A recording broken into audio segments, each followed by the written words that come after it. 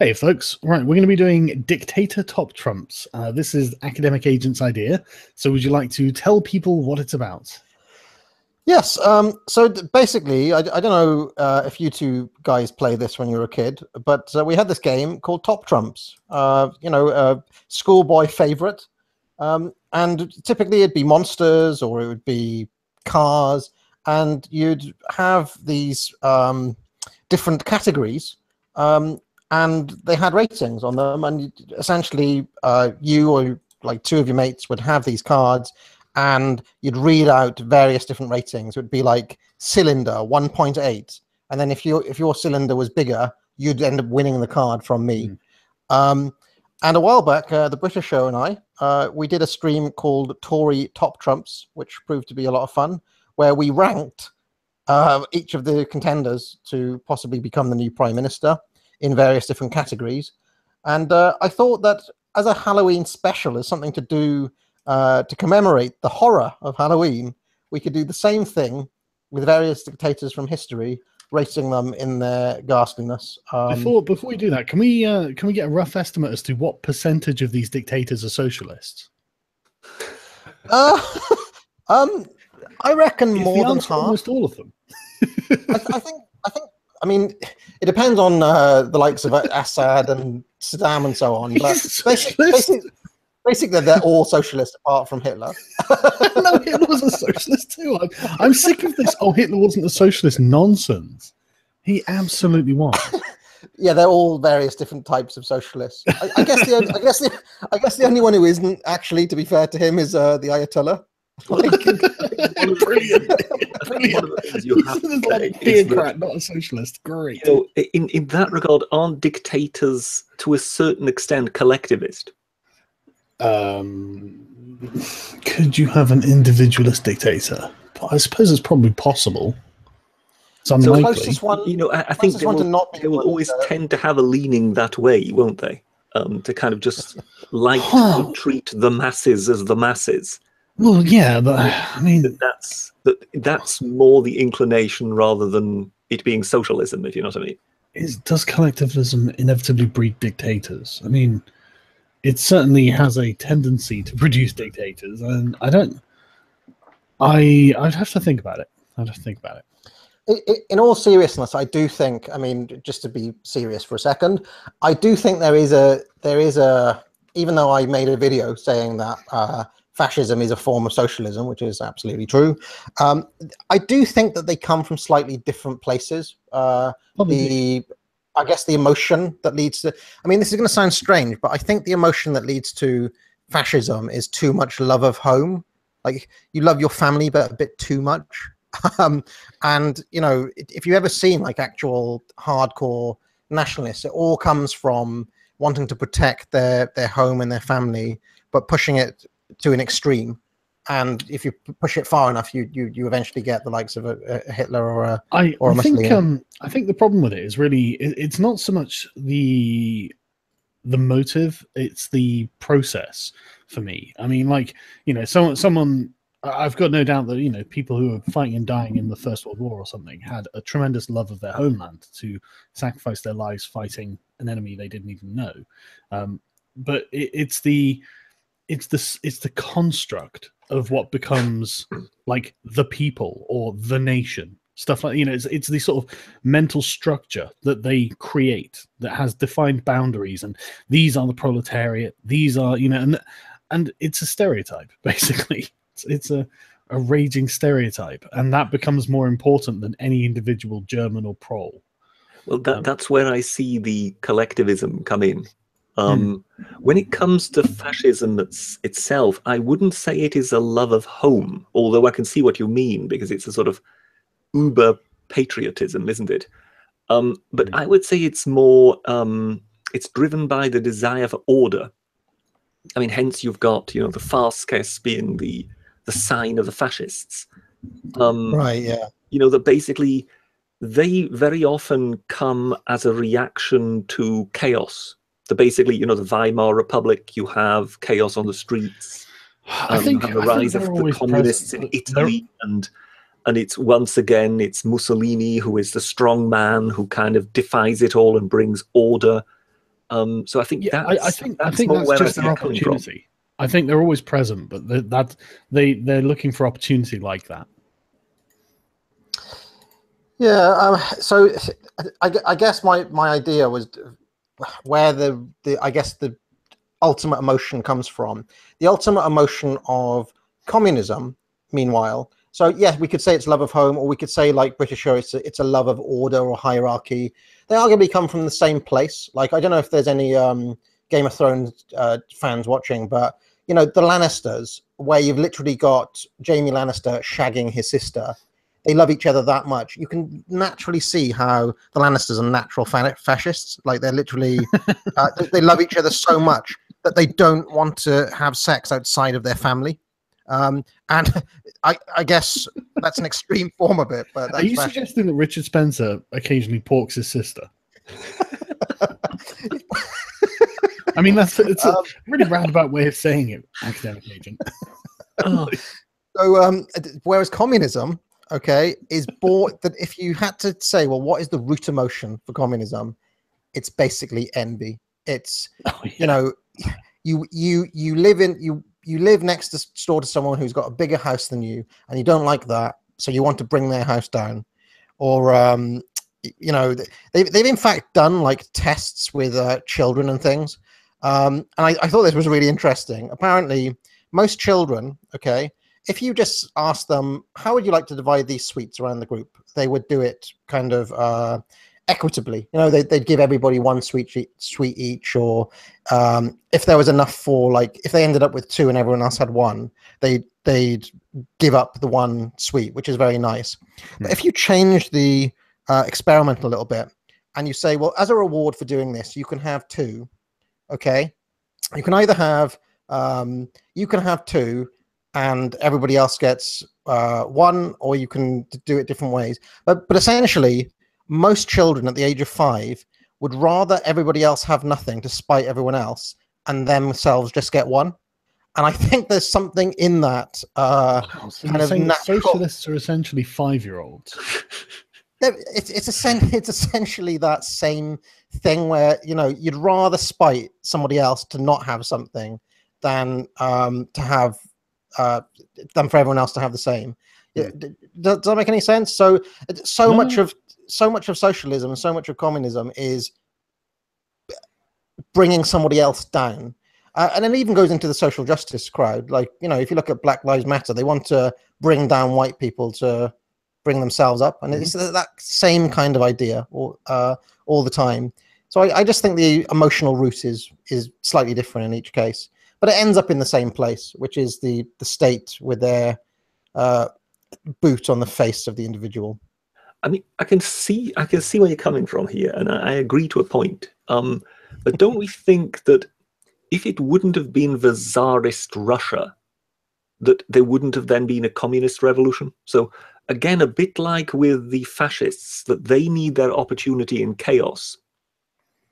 Don't the communists, at least to some extent, require their opportunity in a kind of extremely divided society where there is a very, very thin crust of the hyper rich, and then, you know, the kind of proletariat underneath it, if you know what I mean?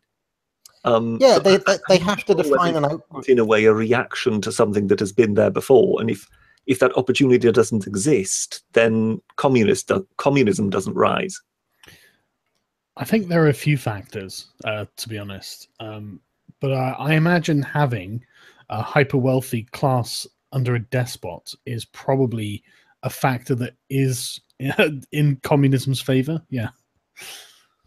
Right. They need to have an elite outgroup to define themselves against, whereas the fascists tend to have like a foreign outgroup. I guess Which that's the main reason. It's really interesting with the socialists, isn't it? Because I love the phenomenon of champagne socialists. I love that. It's just like, what are you really complaining about? My dad. Okay. I know, but like, what I mean, not to get to modern day politics, but like, look at the Corbyn crowd. Okay. Yep. Look at the actual things they voted for, and they're not really socialist. They're voting to give themselves free education. Yep. They're voting to stop their own parents from having to pay more for their own health for the dementia tax. It's kind of, there's nothing actually. So like, do you know there's not a real class war. They're basically demanding the working poor pay for these things for them. Yeah, I mean, they want poor people to pay for them to go to university and to pay for them to get sick when they're older, so they don't have to move out of their posh house or whatever. Absolutely, and do you know what really annoys me is like the way we do it at the moment is a loan, and it's like, what's unfair about that? If you want to go to university, you can get a loan that you pay back after you get your degree. How is that in any way unfair?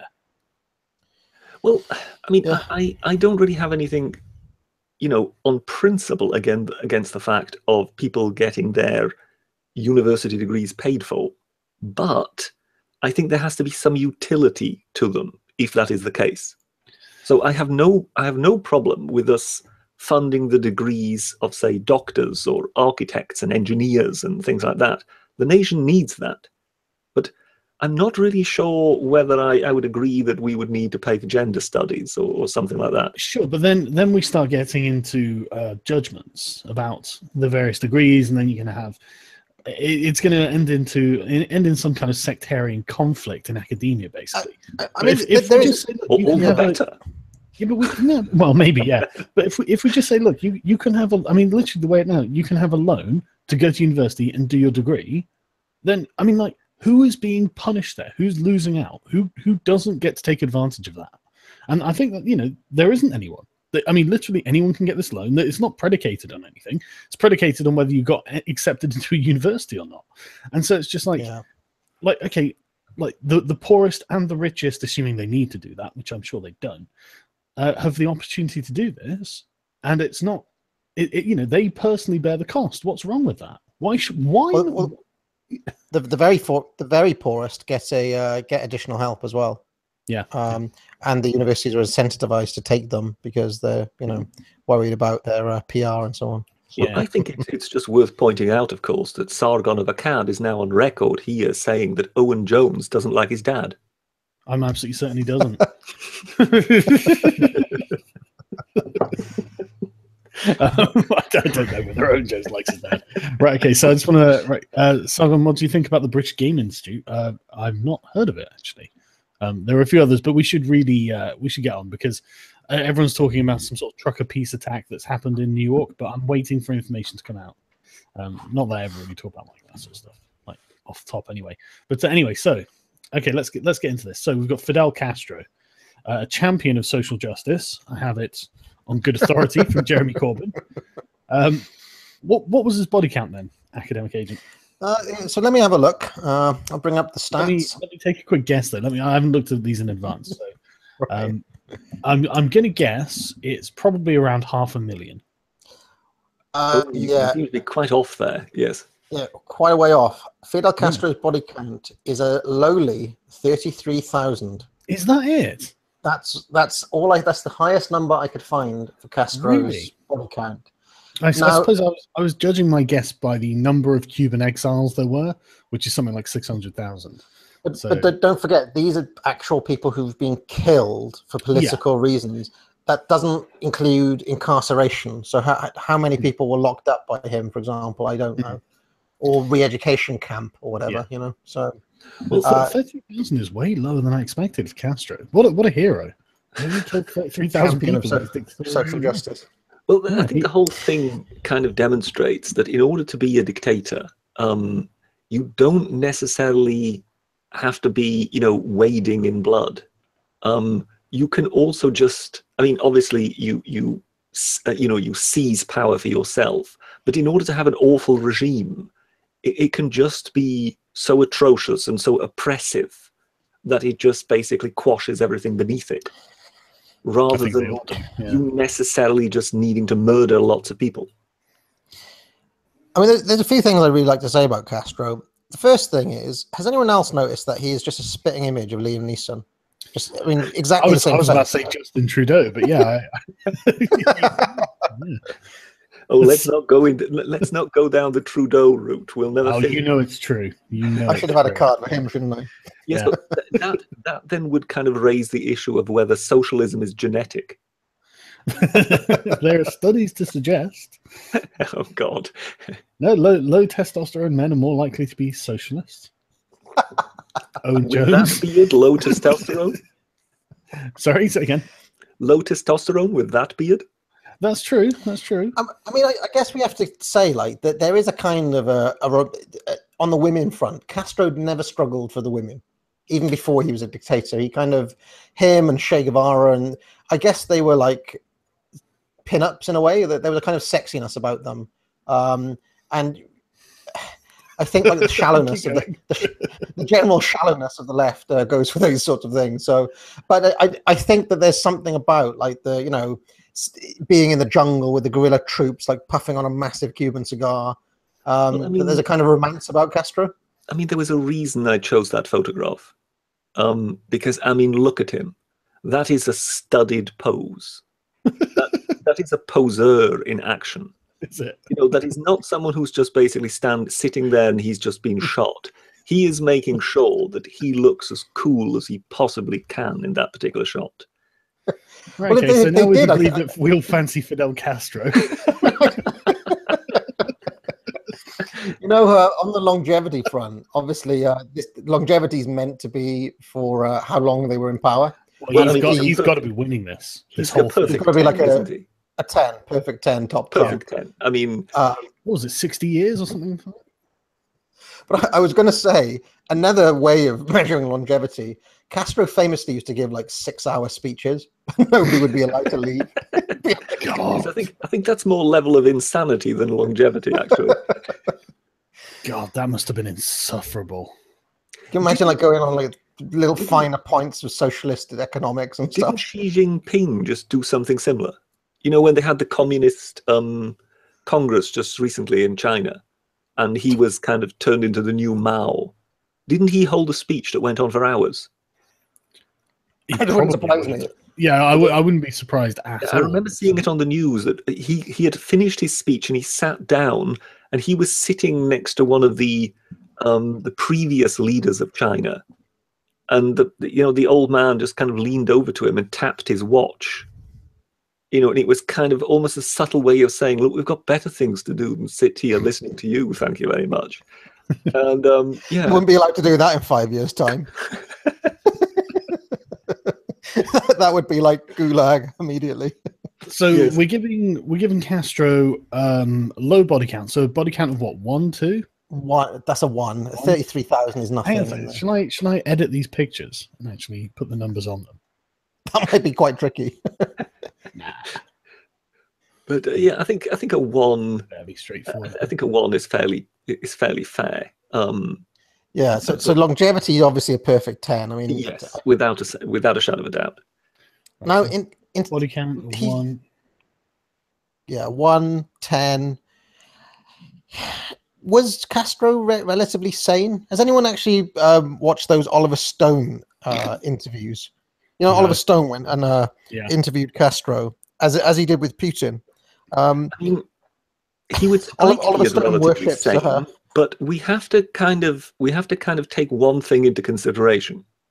If you are the leader of Cuba and you choose to pick a fight with the United States of America, then maybe that has to also weigh in regarding your level of. But if you've got the Soviet Union backing you up, there are loads of. I'll tell you something else about Castro as well.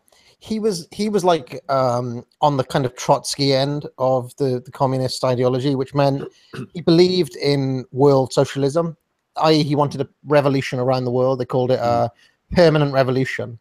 So there's all these moments in history where like Castro is sending, Cuban troops to Congo and to Zimbabwe and Namibia. They were also active. Yes.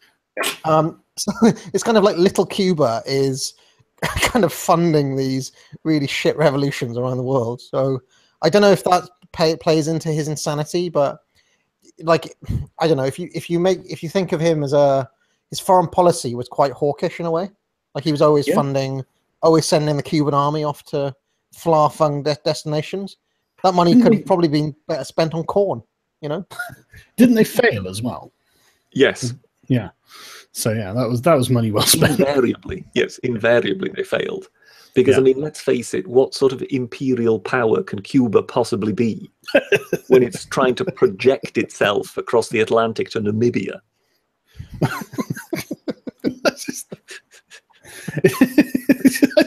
What were you thinking, Fidel? There's one more little thing. Sorry. You carry on. I've got one more little thing to mention about Castro, which people might not know. Well, yeah, I was going to say he probably wasn't insane. You know, he was probably just power hungry and bloodthirsty, and not that bloodthirsty, in all fairness.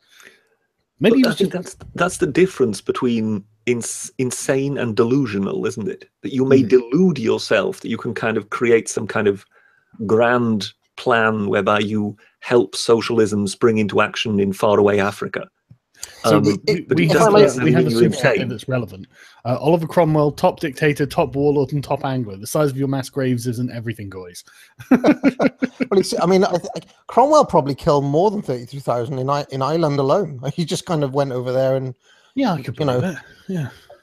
But anyway, just to make an analogy on the insanity front, if I could do it through Batman villains, okay. So, like, the Joker is truly insane. Everybody would agree. Yeah. Whereas the Penguin is just like a criminal mastermind. But probably nothing about the Penguin strikes me as insane. Like the Penguin ends up going to the Penguin does not go to Arkham. He goes to the other, like the Blackmore shitty jail instead. Would Castro go to Arkham, or would he go to the same jail as the Penguin? Yeah, I don't think he was insane. Thoughts on the latest truck of peace? I'm waiting for information to come out. So, no thoughts as of yet. Sorry, myself. Yes, I mean they may not even send him to prison. They might just tag him. You know, given that he's only managed 33,000.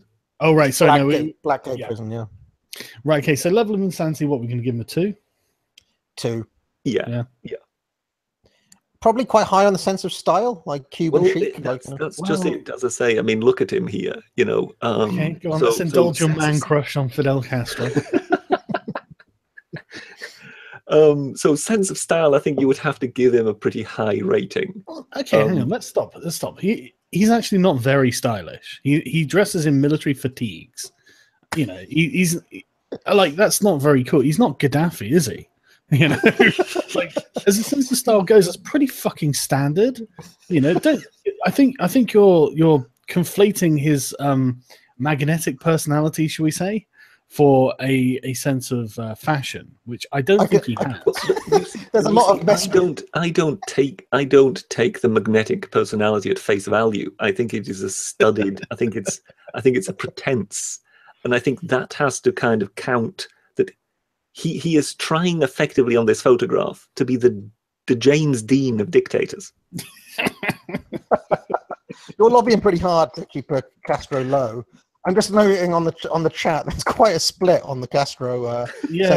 Come on, chat, come on. Like, you got to settle this first, because I don't think he's very stylish at all. I'm not saying it wasn't contrived, but there's still like a certain deliberate nature to having a contrived and unstylish brand. So, you know, this, I don't know if sense of style is. Yeah, except everyone else is like, well, oh god, the chat's really split on it, actually. 4. There's a lot of 4s. There's a lot of people calling him a metrosexual. Castro's a metro. Well, that's a bit. Lots of people are saying that he's got so much swag, so much style. Okay, so I'm seeing lots of 4 to 7s. So let's give him a 5. Okay. Sense of style. Desktop bonus trait. Yeah, I think that's not really a numerical factor, isn't it? That's more. Is there anything that you could kind of point to that is a specific thing that this person had in? Yes, there is. As a kind of managing to impoverish your country, become a billionaire, and then get called a champion of social justice by a first world Marxist is pretty impressive. Well, I think his bonus trait has got to be pin-up of leftist twats in the West. Yes, I mean, definitely. just kind of like he's the one dictator it was all right to love. Yes, like even like my dad was like a bit sad when he died. I was like, Dad, what are you doing? He was like, yeah, I support the poor man and all this. I was like, come on, Fidel Castro. He's the only rich man in Cuba. I think it's the idea that he stood up like people like to support an underdog, and Cuba's this like tiny little island next to. He stood up to freedom with his underdog brand of oppression. What a hero! That's so great. There's just one more thing I wanted to mention about Castro, which people might not know, and it kind of blew my mind when I found this out a couple of months back. But for a long time, from 1959 until 1976, he technically wasn't the head of Cuba. It was a guy called Osvaldo Tirado. Oh, really? And the communists did this a lot, where the technical head of state, and the Russians did this as well, like Stalin, for the vast majority of time, was not the head of state of Russia. It was other people like Molotov and various other kind of puppets, essentially. What Castro was, he was the head of the Communist Party. Mm-hmm. He was like the chairman of the council or whatever it is. Whereas the guy who actually signed his name on all the dotted lines and would have met the presidents was this guy called Tirado. But he was like a total puppet, puppet kind of. Was he the useful idiot who eventually just got shot? I'm trying to remember if he committed suicide or something. But they usually like really sad men who have like no suicide life by firing squad, that kind of thing. He Hillary Clinton'd him, So, there we go. He committed suicide in 1983. Okay, I think so there we go. I think he should have a despot bonus trait, but like I don't know how to measure it. Yeah, I don't think you can measure the kind of the bonus traits, but I would agree with Academic Agent here that I think the fact that he is the acceptable form of socialist dictator, that you can't really associate yourself with Uncle Joe anymore, in which Labour quite like to associate themselves in past decades. Yeah. But Fidel Castro, you can still mention and still say what for a great man he was, and you can still be leader of the Labour Party and a potential prime minister. Yeah, it's really scary. Really scary. Okay, so what am I writing in the despot bonus trait? I don't think you could fit that in. It would be kind of, almost acceptability would, social acceptability would almost be his despot bonus trait. Just put a little picture of Jeremy Corbyn in there. Oh, this is going to be a pain. Thanks for this. And I'll take his official picture.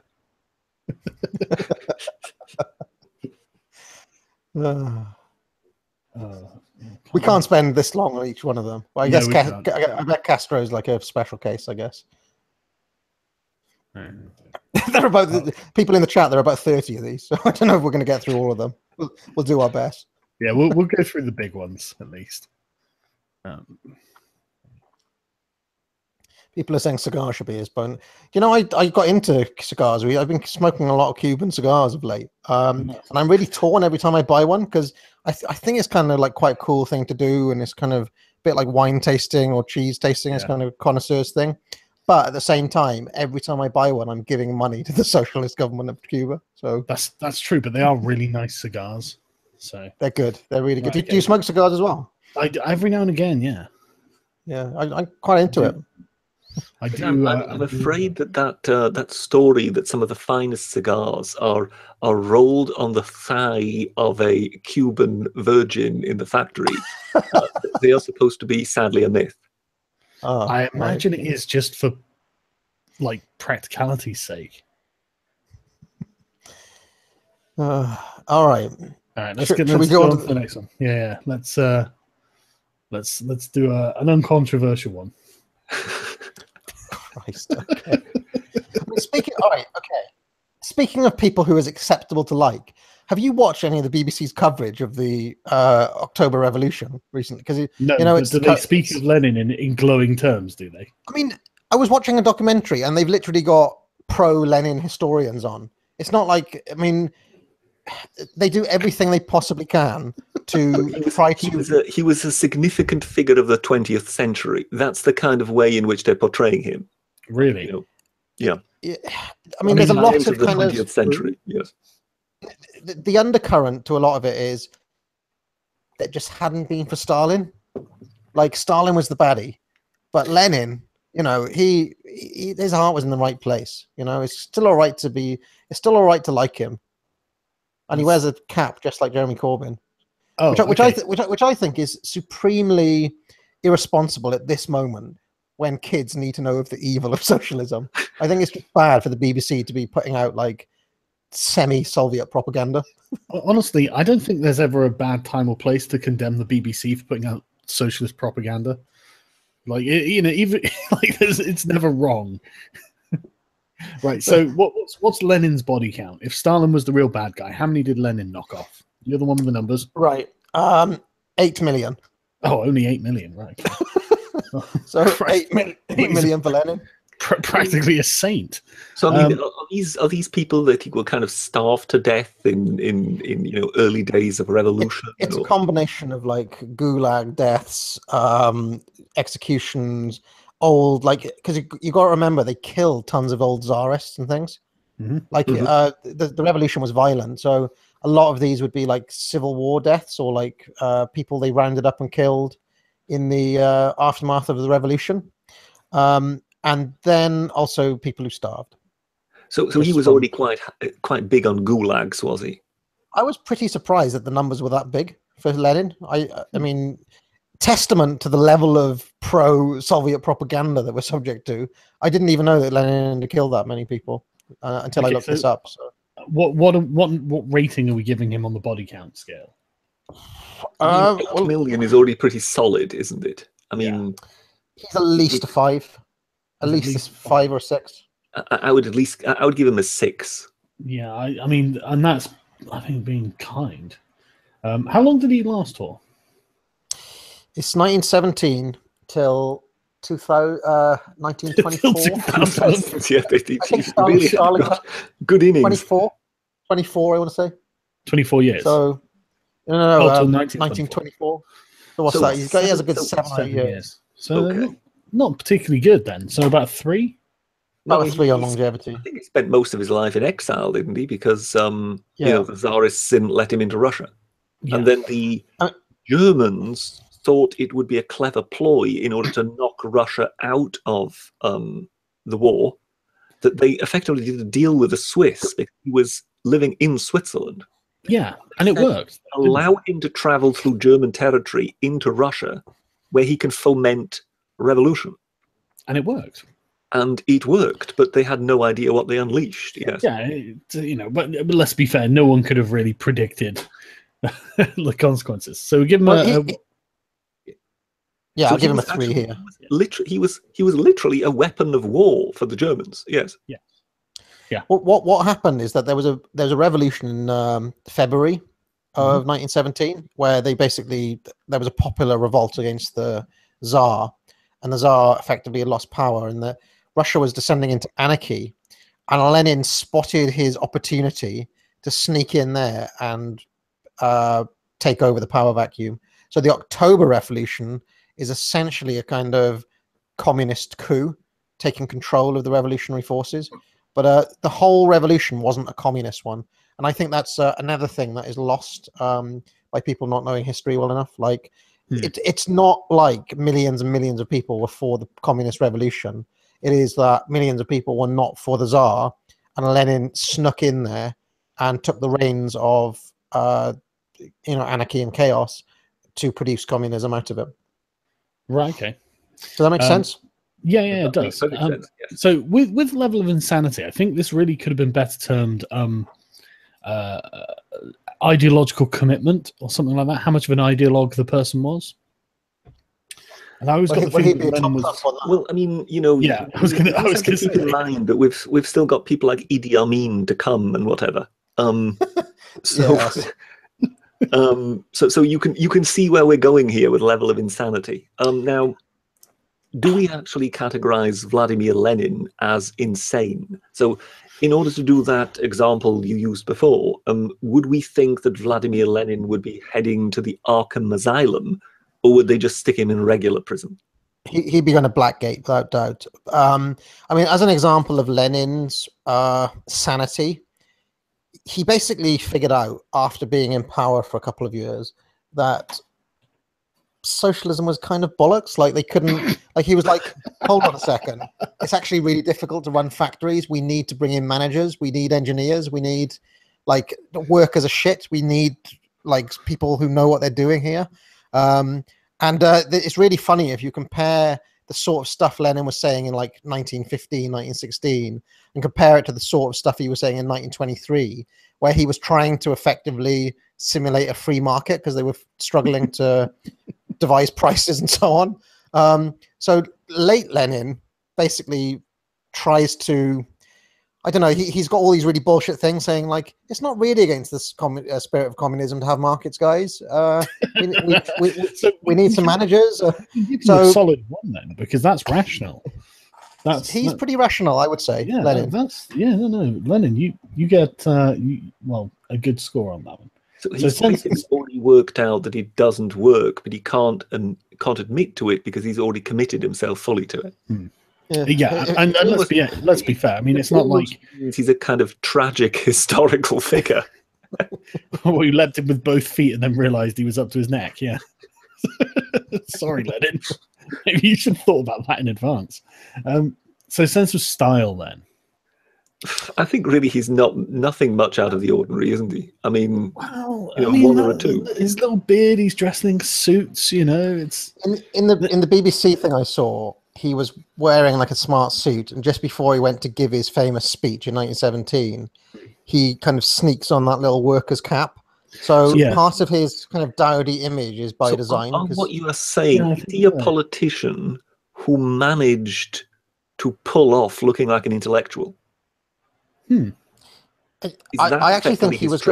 I think he was basically an intellectual, quote unquote, who tried to like give himself working class appeal, or because like most socialists, these guys were just like middle. They were neat essentially. They were all of the revolutionaries were idealists. They're the same people who are socialists now. Like your little mate Mook Sargon. I mean, it's same sort of background, and I actually think that a lot of his image was trying to make himself feel like less of an elite in some way, or less of a... Absolutely. I mean, like it's like with Che Guevara, he was a doctor. It's like, oh wow, it's just one of the working poor being a doctor back in the early 20th century. Christ, like all of these people are complete charlatans. And Corbyn even does it now. Corbyn wears that flat cap. Yeah. So what are we going to give him for style? 3, 2. We give him on a scale with some of the capes. He wears nice waistcoats and ties. And, he was a well-cut man, Does this man possess a despot bonus trait? I mean...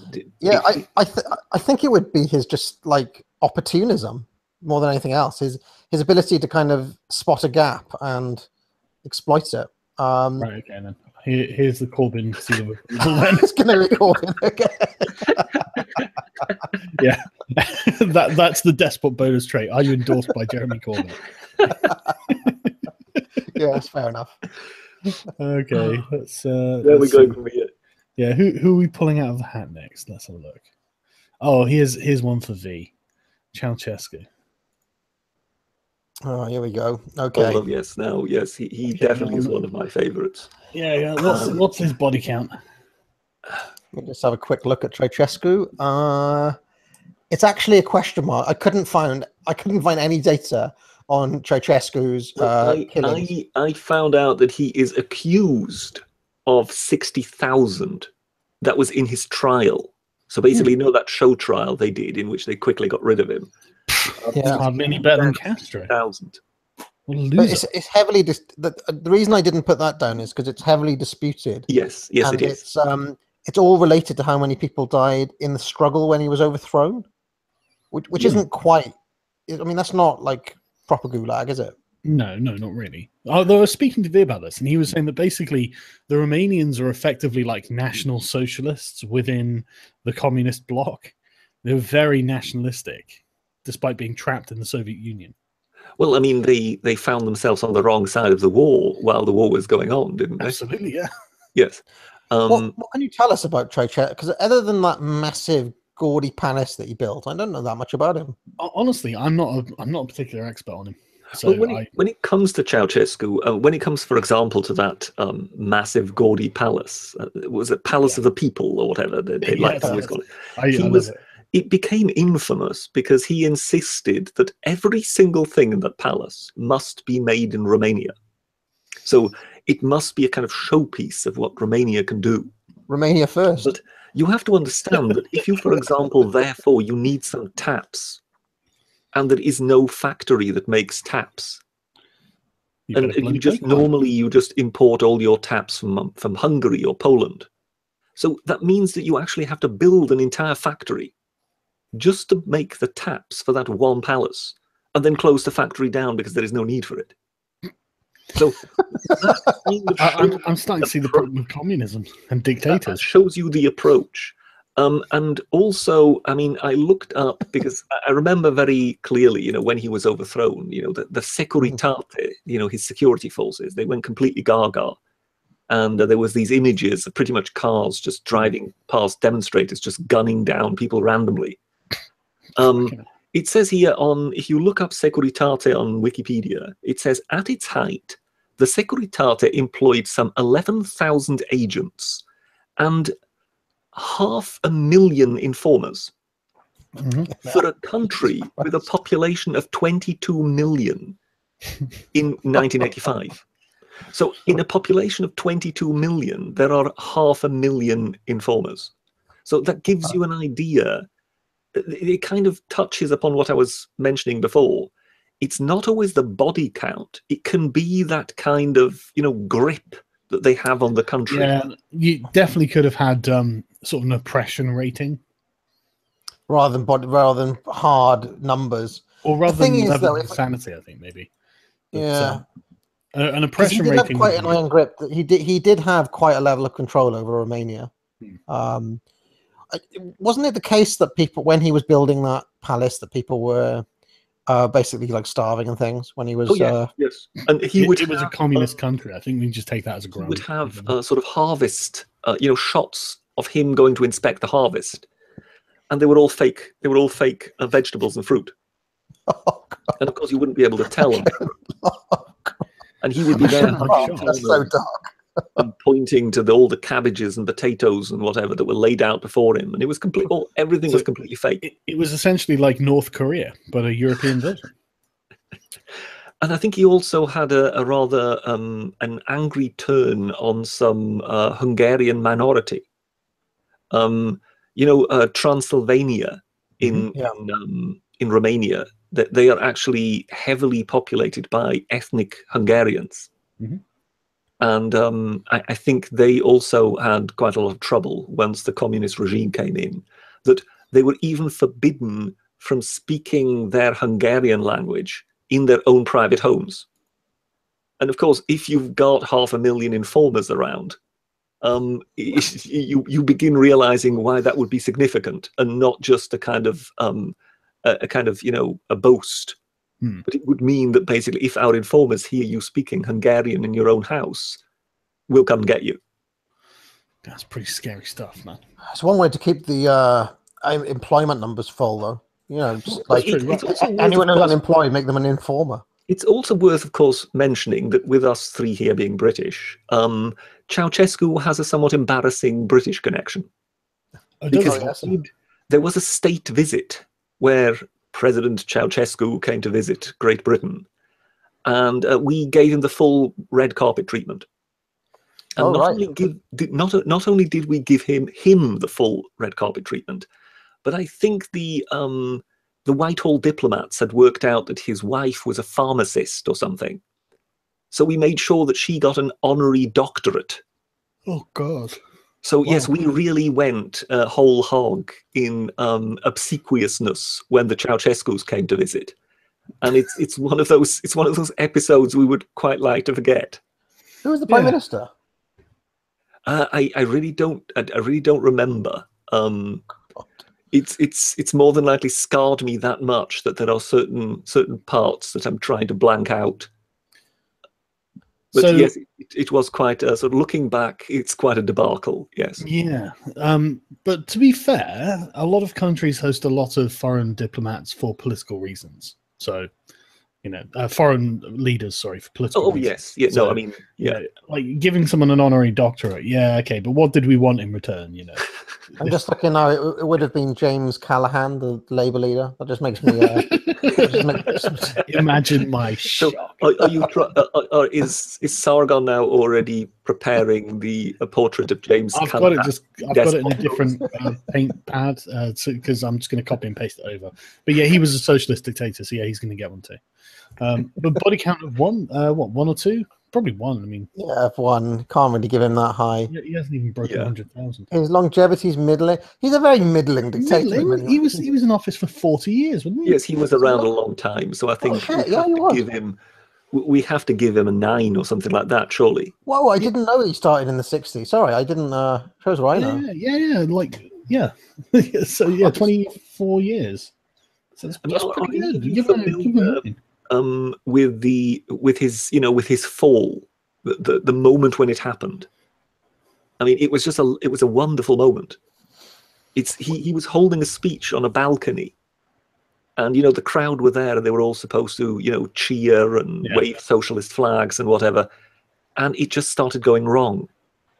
And they started booing him, and they started chanting against him and whatever. And really? He went from the strong man, visibly in front of you, to this kind of feeble old man who was kind of holding his arms out, trying to kind of quieten down, and no one was listening anymore. Oh dear. And yes, that was the moment in a way that Ceausescu fell.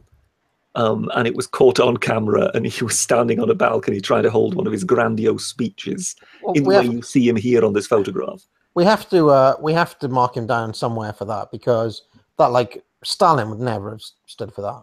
If it was somebody like a Stalin, he would just been like, "No, you're going to clap," and I think he just stop and ice out the crowd enough for them to stand up and clap eventually. So we've got to penalise him somewhere on this card for he should have a low level of insanity. I'm looking at him when he was younger, and he kind of looks like a kind of gay Hollywood star when he was in his younger days. He actually does, doesn't he? I'll get a picture of him.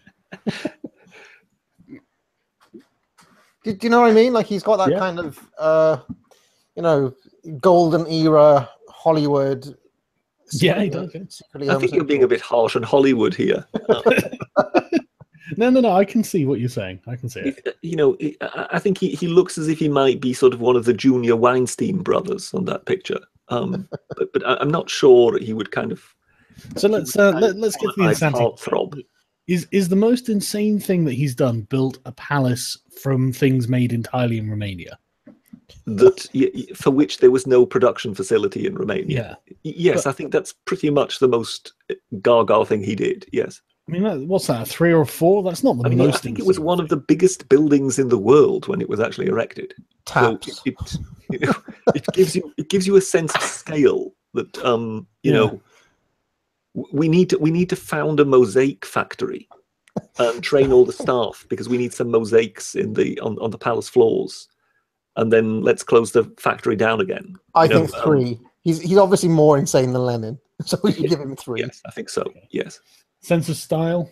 So someone in the chat said he's very carry on. Yes, I can see that. Yes. So whoever that was in the chat has just put this into my mind of Ceausescu standing there going, "Ooh, matron." Some of the chat's like, I bet Sulla is like an extra rare card. It's like, dude, Sulla did nothing wrong. So in sense of style, he's. I mean, you already rate him as a Hollywood heartthrob. So well, I don't know if he'd be like a romantic male lead, but he'd be the sort of chap who might crop up in a Marx Brothers film or something. Kind of. I don't know. He looks like he could be in an old movie. So you want to give him a 3 or a 4, something like that? I want to give him a 3. Yeah, my feeling on Ceausescu is that he's a rather mediocre dictator all round. So, about 3. I guess he was like. And then what's his despot bonus? Is he still gonna live on this palace as his bonus trait, or? Well, I mean, he's definitely endorsed by the Labour Party. So, beyond that.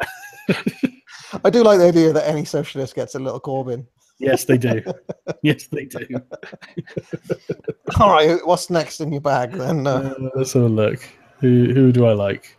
Oh, we gotta go for a classic. Do you know what I love about Mussolini? Is that he looks like he's from the film Starship Troopers. Have you ever actually seen? Have you seen footage of Mussolini? He's quite the character.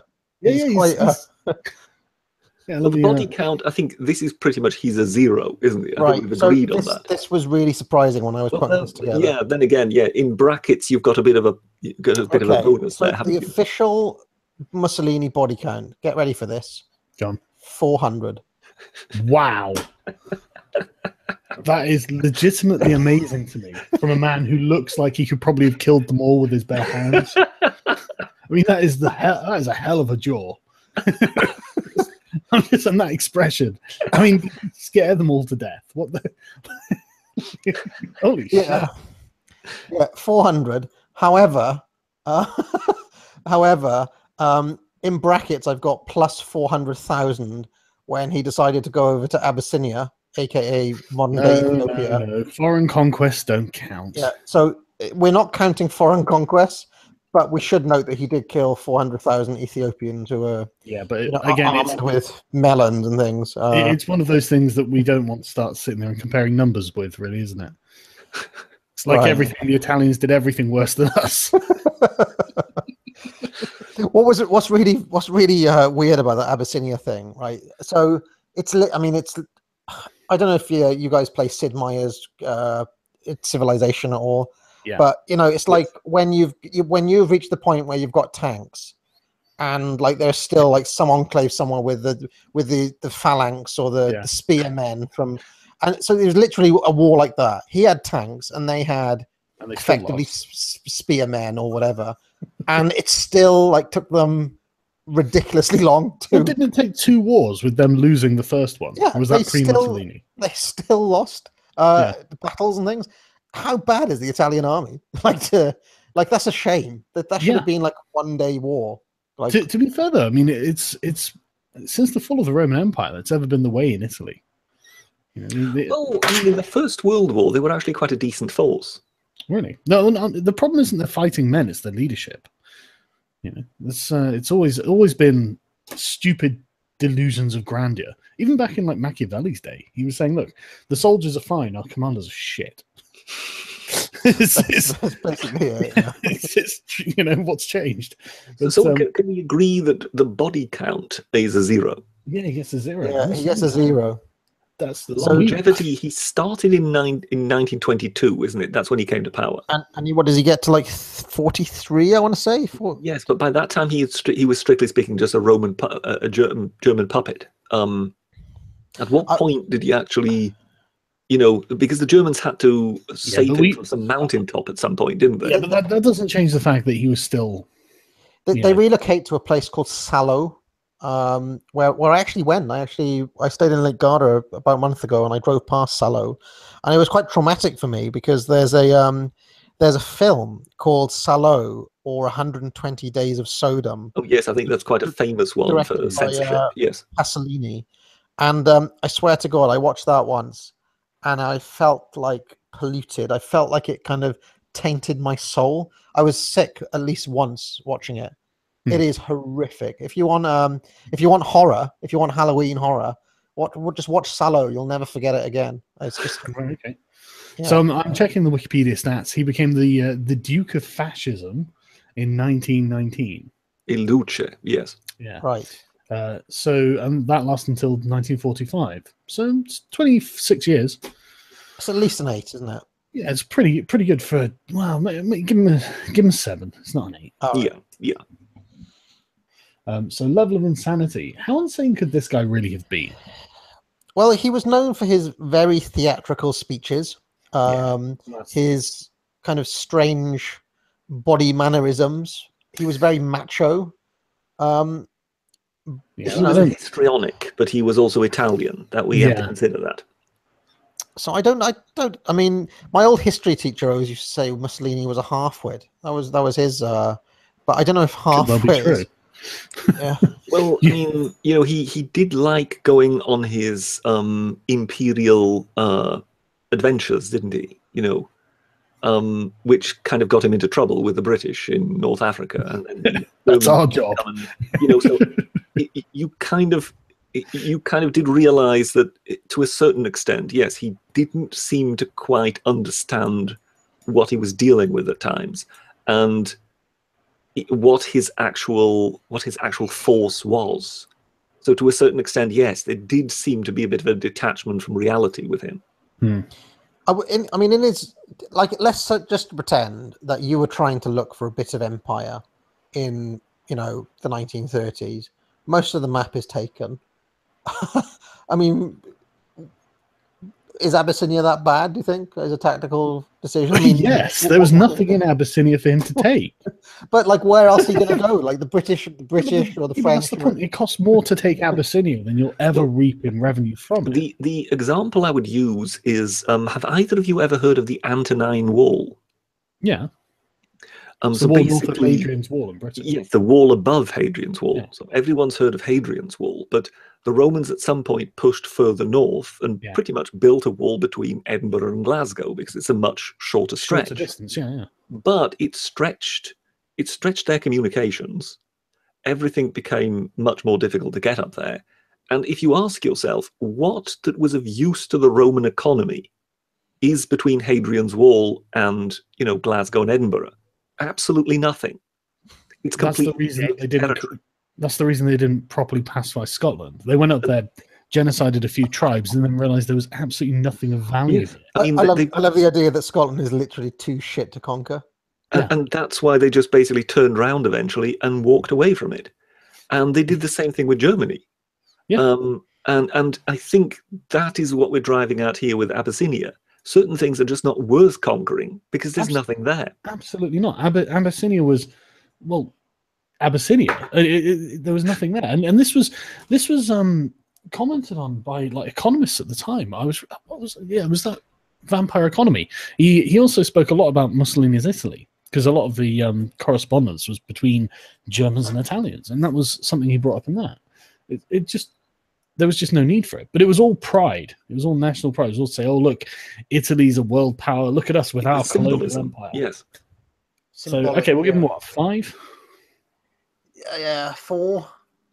Yeah, give him a 4. Yes. Okay. Give the poor man a 4. All right.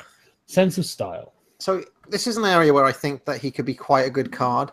Like, like when you actually played Top Trumps, there'd be some cards that were generally poor, but they'd have one good stat. I want to say this might be Mussolini's one big stat. Where I agree with you. Hang on. He's already got a longevity of 7.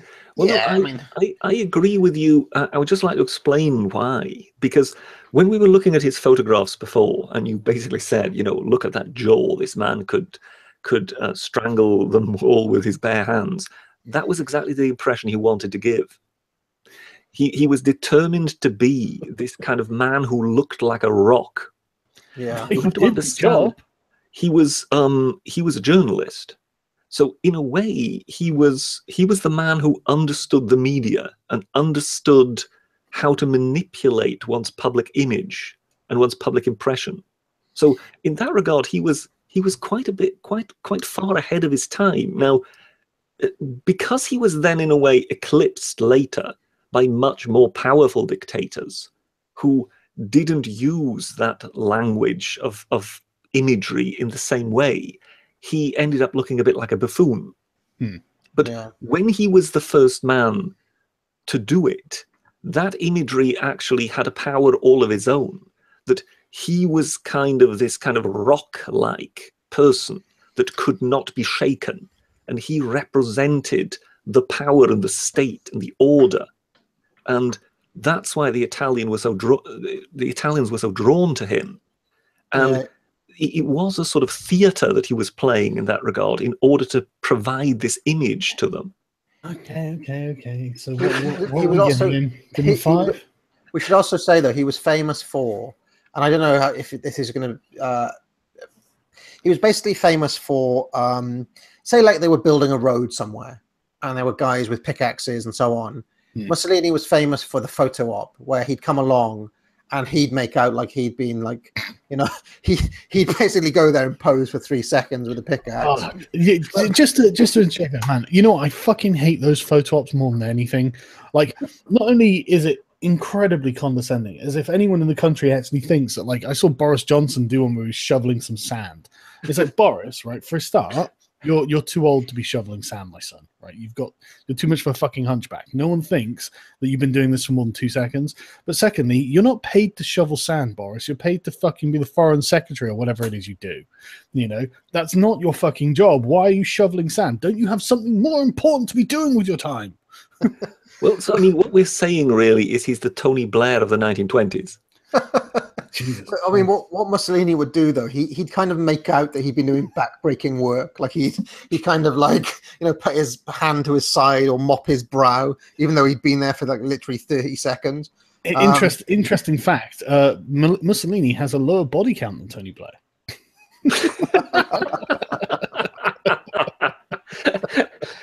Yeah, true enough. Yes, know, right? True.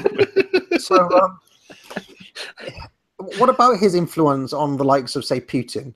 Like Putin does all the horseback stuff, and bareback on the Yes, he wrestles a bear or whatever. That's the sort of stuff Mussolini would also. I strongly agree. Yes, that's where it comes Okay, from. we'll give him an 8. Oh, I want to say an 8. Yeah, Well, 7. go ahead. Yeah, let's give him an 8. give him an 8. Okay, all right. In his day, he was an 8. But the desperate British trait, I don't know whether you can see that. But that's Okay, get a little liquid. Yes, there we go. because he's a fascist, so Corbyn will be like, no, he's not the right kind of socialism. How dare he? I would say sort of his despot bonus trait must be effectively being the blueprint. He was the first one. I just want to say one thing. I mean, this might just be me, but I quite like the M. Bison chic of the as he is pictured here with the military hat and the ranks and so on. Yeah, there's no doubt they. I mean, it's just like with the fucking stormtroopers, isn't it? It's like, and the SS, like they dress well for a reason. Would you say that generally the fascists had a better sense of style than the commies? Oh yes, yes, without without The a shadow of a fascists doubt. didn't hate wealth, though. They didn't hate the existence of wealth. They just hated the fact that the Jews had it. Shall we move on? Yeah. Before we get into Jeremy Corbyn's arch nemesis, not the Christ, here we Khomeini, go. obviously. I meant the Jews. Okay, yeah. So Right, this is another lightweight. Yes. Yeah, I was going to say his body count's got to be pretty low. So this is interesting. Ayatollah Khomeini, 30,000. We're in kind of Castro area here. That's more than I expected, though. Okay, I mean, you've got to remember when you have a violent revolution, like a lot of those would be early kind of old Shah guys and so on and so forth. However, he does get a plus 1.5 million through the Iran-Iraq war. He didn't start that, though, did he? We're not counting foreign deaths. So No, and that wasn't even a war Iran started. So Yes, but I think once Saddam Hussein had been thrown back, one could easily have ended the war. But then Iran was the force that wanted to continue it. Well, why wouldn't you? I'm sorry. If someone declares war on you, then they lose, and you invade their territory and take some of it. he wanted to go all the way you don't to. really have the means by which to do so, and you just start sending boys into minefields there for the is that. soldiers to follow. Yes. He wanted to go all the way to Baghdad, essentially, to recreate the old Persian Empire. That's what. Yeah, but you can Khomeini hardly wanted to blame him. I've done the same. Okay, his longevity is not that good because he died in 1989 and he came in 1979, so he's just got 10 years. He's got 10 years, but he was an old man effectively when he came to power. Yeah. And I'm quite sure that to the Iranians who didn't agree with him, those 10 years must have seemed an awful long time. Yep. True. So I mean, they're still there now. I mean, this is the thing. It's like the Khamenei, the guy after him, is still Interesting, there now. they've gone from Khomeini to Khamenei. Yes. Yeah, that's right. Who's kind of like the slightly less charismatic younger brother type thing, but he's imagine like Fidel had died in 1969, and Raul Castro had been the leader ever since. It's kind of like that. He's like the Raul Castro of So for the 10 years, what are we going to give him? three, four Well, 4. Give him a 4. Give him a 4, yeah. Level of insanity. Well, okay, so there's a lot to consider here. The man literally thinks that the apocalypse begins with the slaughter of the Jews. Yep. He literally thinks that women are second-class citizens, but that could just be my liberal bias talking. Mhm. I wouldn't want to invalidate his cultural beliefs or anything. He believed in hanging and stoning for gays. He believed in like the literal truth of the Quran, I presume. Yep. He thought America was the great Satan. Wow. Is he wrong though? Is he wrong? He was. Well, I mean, it's the Iranians speak of America as the great Satan and Britain as the little Satan. Oh, what? When it comes to level of insanity, we also need to consider that he was quite keen on war with, an out-and-out war with Israel. Yes, there was that as well. He wanted to drive them into the sea. Hang on. Yeah, but that's not actually insane from his point of view. I mean, that's in his mind. That's like a logical reaction to colonialism. Yeah, I mean, to be fair, that they're not that keen on the old Jews. The weird, the mullahs. Well, yes, but I mean, Israel has been the foremost Middle Eastern power for decades now. Yeah, well, so this sort of like hatred of Israel, what I'm saying is it's not irrational, it's geopolitical. So I don't think that's an insane thing necessarily. I mean, let's be honest with you. If we could somehow push Germany into the sea, we'd do it. My dear German friends. He's got a rank. It's at least a 7, isn't it? Yeah, it's got to be a 7. Yes, he must have a decent rank. Yes, he's not an out-and-out 10. He's not a complete madman. But yes, it cannot be seen as the most rational regime that's ever been around. No.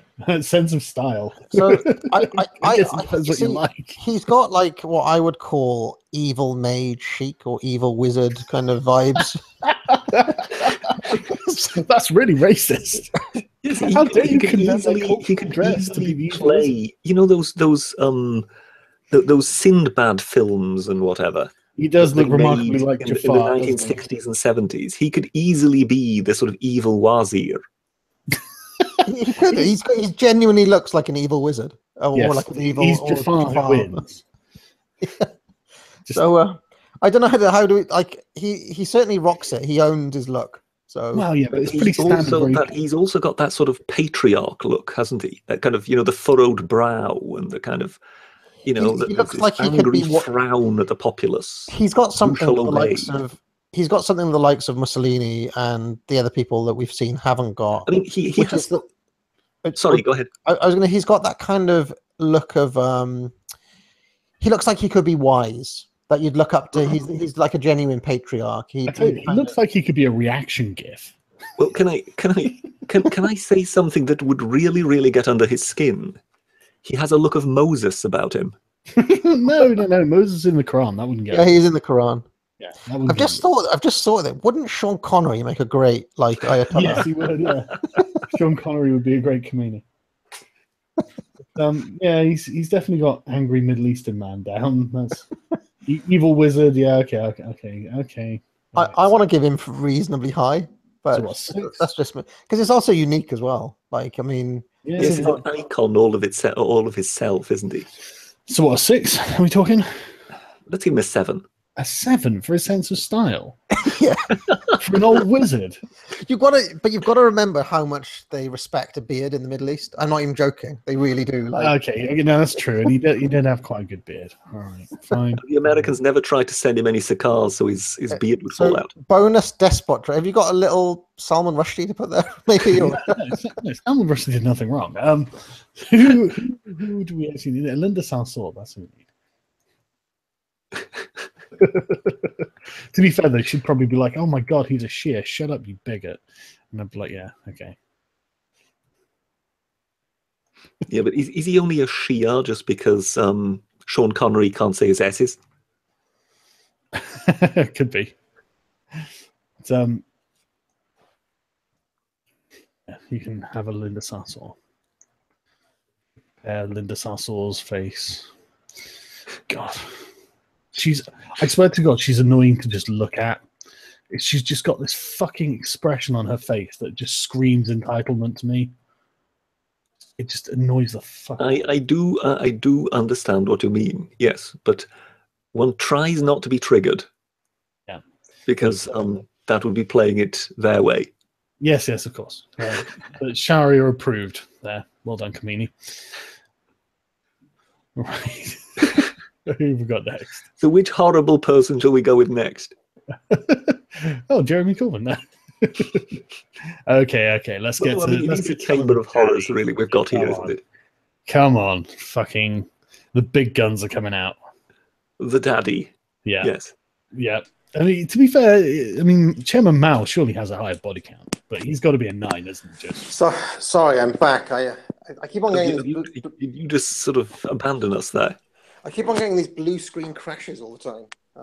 So I'm back briefly on my iPad. To give you a quick rundown, that means your computer's fucked. Yeah, I keep on having this issue. So if we want to jump in with Uncle Joe, as we all know him. Yes. We were talking body count, and I'm looking at your little list here. Yes. And that's where he actually appears to be ahead of Chairman Mao. He was our top Trump, essentially. Yes, wow, which basically took us all by surprise, really, because we all thought that surely Chairman Mao would have to be tops. Isn't the number 80? 80? No, we've got 60 million for Joseph Stalin. Right. Jesus. And this is not including war deaths or anything like that. This is just, Well, have a solid 10 on that, Stalin.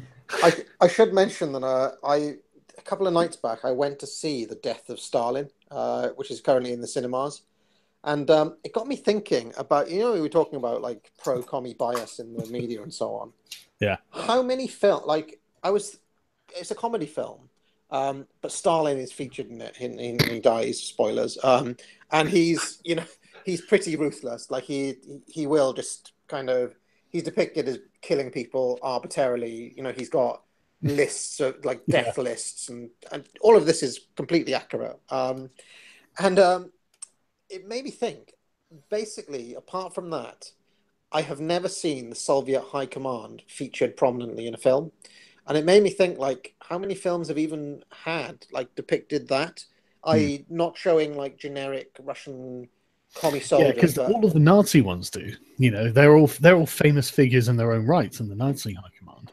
Yeah, but I mean, in terms of seeing like Molotov and Beer and Khrushchev and all these guys, really, there's not many films at all. And I went and had a look, and there's another comedy film called Red Monarch from like 1983, and there's another like obscure TV film. But essentially, there's never been a film that seriously.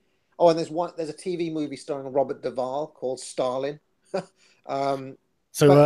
Binary Surfer has a question. Was Corbyn weeping in the back row? Well, I tell you, I'm not even joking here. My main takeaway from The Death of Stalin, and I recommend that everybody go to watch it, but the best scenes in the film are the Politburo meetings.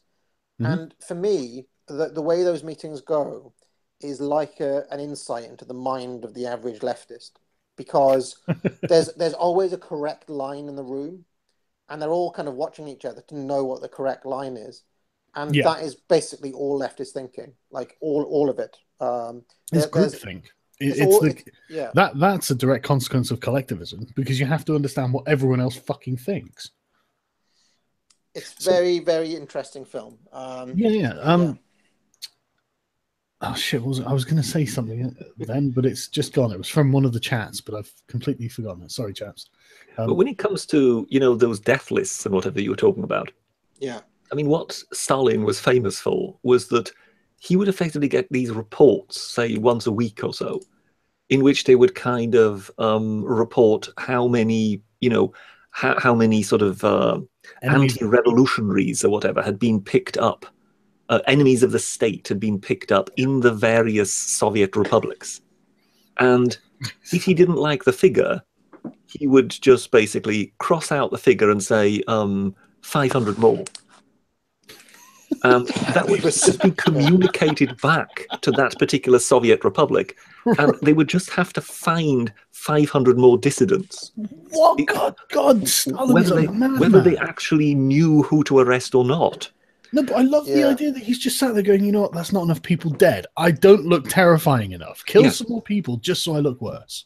It is meant like those lists that he was talking about. It would literally be like eliminate 25% of this area here. You know, I'm skipping straight to the death. Okay, yeah, carry on. But when we need. Well, but I think in that regard, Stalin understood something about terror, about fear. Quality has a quantity. Quantity has a quality all its own. Yeah, absolutely. People, you know, if the threat is rational, you can try to reason with it. So you will be afraid of it, but you will try to stay on its good side. You will try to. But if the threat to you is completely irrational, there is no way in which you can actually deal with it and know yourself to be safe. Yeah, you are held in a perpetual state of fear. There's two amazing instances in that film last night. I don't know if they're made up or not, but to illustrate the sort of fear we're talking about, early on, like right as the film starts, there's this concert going on, and Stalin wants it. Stalin puts in a call, and he wants it recorded. But obviously they didn't record it. So basically they keep everyone back, and they go and get this conductor out of his bed, and basically everybody has to do the entire performance again because Stalin wanted it recorded. So that's one part of his tyranny. And sorry, go ahead. The other thing they do is there's this ongoing joke throughout it where Khrushchev's wife keeps when Khrushchev goes home, he goes through all of the conversations he had with Stalin, and she notes if he laughed or not. Like, what was his reaction? What was his reaction? So he knows next time not to say the things that got a bad or a middling reaction from Stalin. So, because he would just kill you. He'd put you on the list and you'd be gone. So, okay, then let's... Well, I think we've established that he's the top Trump on the body count. So his longevity then. So 30 years. That's pretty good. As dictators go, that's actually quite a good rating, yes. Yeah. Is it even longer than that? No, well, in office, 30 years, apparently. 24 to 53? 22 to 52, Wikipedia 22 says. to 52? Okay, yeah. Fair enough. So, give him a good, 7 or 8? 8? 8. Yeah. But one of my favourite things that I heard about him was we've all more than likely seen that piece of footage where he is he's standing in a theatre, and they all get up when they see that Comrade Stalin has arrived, and they all start applauding, and nobody wants to be the first one to sit down. And because everybody knows if you're the first one to sit down, then you're the one who's disrespected him. So therefore, they just basically continue clapping and clapping and clapping for ages. Well, I heard recently that there was actually an even more ridiculous scenario in which at some meeting, somebody basically, and now please, if we could all show our respect for Comrade Stalin, and they all get up and start clapping. And this was just somewhere in Russia. He was not even there. And nobody wanted to sit down. Nobody wanted to be the first one to sit down. Everybody could see the security men around them eyeing everybody up. You don't seem to understand, right? True equality. Like 20 minutes until eventually someone sat down, some local factory owner sat down, and everybody else followed, knowing I've not been the first one. And guess what? The next day, the local factory owner was no longer there. So someone's put... I read at an autopsy that they found a brain tumor driving him crazy for the last 5 years, and no one noticed. The thing is, I don't want to make Stalin just this absolute beast, but he is an absolute beast, and he does seem to have been genuinely fucking nuts. Well, didn't Lenin, when they were in the later dates of Lenin, when they were talking about who should succeed him, when someone suggested, well, what about Stalin? Lenin is supposed to have kind of been incensed and looked at them and gone, "Are you out of your minds? He's a Georgian peasant." Yeah, and famously on. Hold on a second. Famously on his. Hold on. This bloody iPad. You're in twice somehow. How do I? Okay. Let me mute myself a second. And I can mute one of you, and you can talk on the other. Mute The one on academic left. twins. I muted the one on the right, actually. So The one on the we're left. listening to the evil academic agent here. But yeah, so I mean, he seems to have been an absolute. I mean, just you can't kill that many people and be sane. All right, that's better. Yeah. I'm glad I'm the one on the right and not the one on the left. So the couple of other things about him. Okay, he famously, when he was giving speeches, he had a little buzzer. Did you know about that? Where so people would clap, and he had a little buzzer on the bottom of his table, and he'd press it when he wanted applause, and then he'd press it again when applause would stop. So that is that's some sick level of control. The British party political conferences have been doing that ever since, have they? Yeah, I was going to say that just sounds like a typical conference. Sorry, right? Okay, so level of insanity. We can't just give him another 10. He's got. I mean, that level of paranoia has got to have at least a 9. You do get really good cards in Top Trumps. You do get like guys who are. I'll give him a 9, but Jesus Christ, this is nuts. Stalin. He's the hard to beat card, isn't he? Yeah, but thankfully he's not hard to beat on style. Well, yeah. Hold on a second. Hold on. Oh, go on, man. Oh God, here we go. There's two things. First of all, I did discover last night that Stalin, among other things, and this may even lower his insanity rating, but he was a massive film buff. He really loved films. And when they conquered the Nazis, when the Allied powers defeated the Nazis, Stalin inherited Joseph Goebbels's film collection. And he absolutely loved Westerns, and he loved gangster films, but he especially liked John Wayne films. But then when he found out that John Wayne did not like socialism, apparently in a drunken stupor one night, he accidentally ordered the assassination of John Wayne. And Russian agents basically flew over trying to kill John Wayne. And then when Khrushchev came in, when Khrushchev came in, he obviously rescinded the order and apologized. Let's just to make this clear, you think that might lower his level of insanity? I don't know. But the fact he liked films.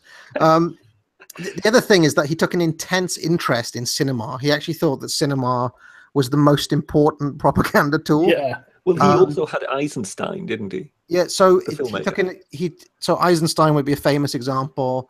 Well, they all did. All of the dictators knew that propaganda was key to keeping control. So he used to he used to go around and he gave advice like, I'm just an observer. Don't listen to me. I'm just giving you advice type thing. But it's like literally Stalin telling you this.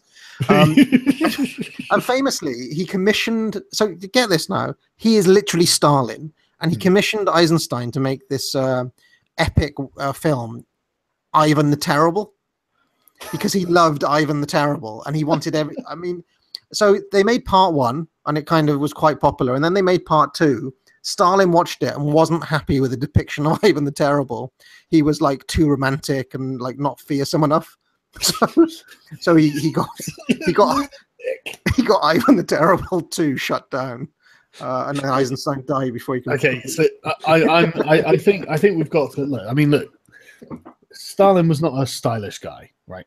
I mean, all of this is like that mustache, no, absolutely not. And then stuffy old uniform, nah, he's not cool. He's just. I think that's the one weakness on this card, isn't it? I just want to. Sorry, I don't want to keep on talking Stalin up, but my fiance genuinely said voted for Corbyn. No, because we were having this.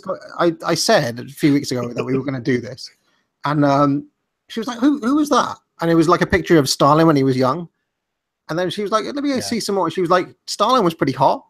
And so then I went like, hold on a second. So I showed her like Castro and I showed her other dictators. And basically Stalin was the top trump in terms of like hotness. So apparently, some women like Stalin. Yes, but his actual public persona is far from stylish as such. Yeah. As He's we more know like him. avuncular, grandfatherly. Yeah, he gets a 1. He's But one thing struck me, and that was when you said, for one, that he's kind of going around saying, "Look, I only want to give you a piece of advice," and at the same time, you also say he loved gangster movies.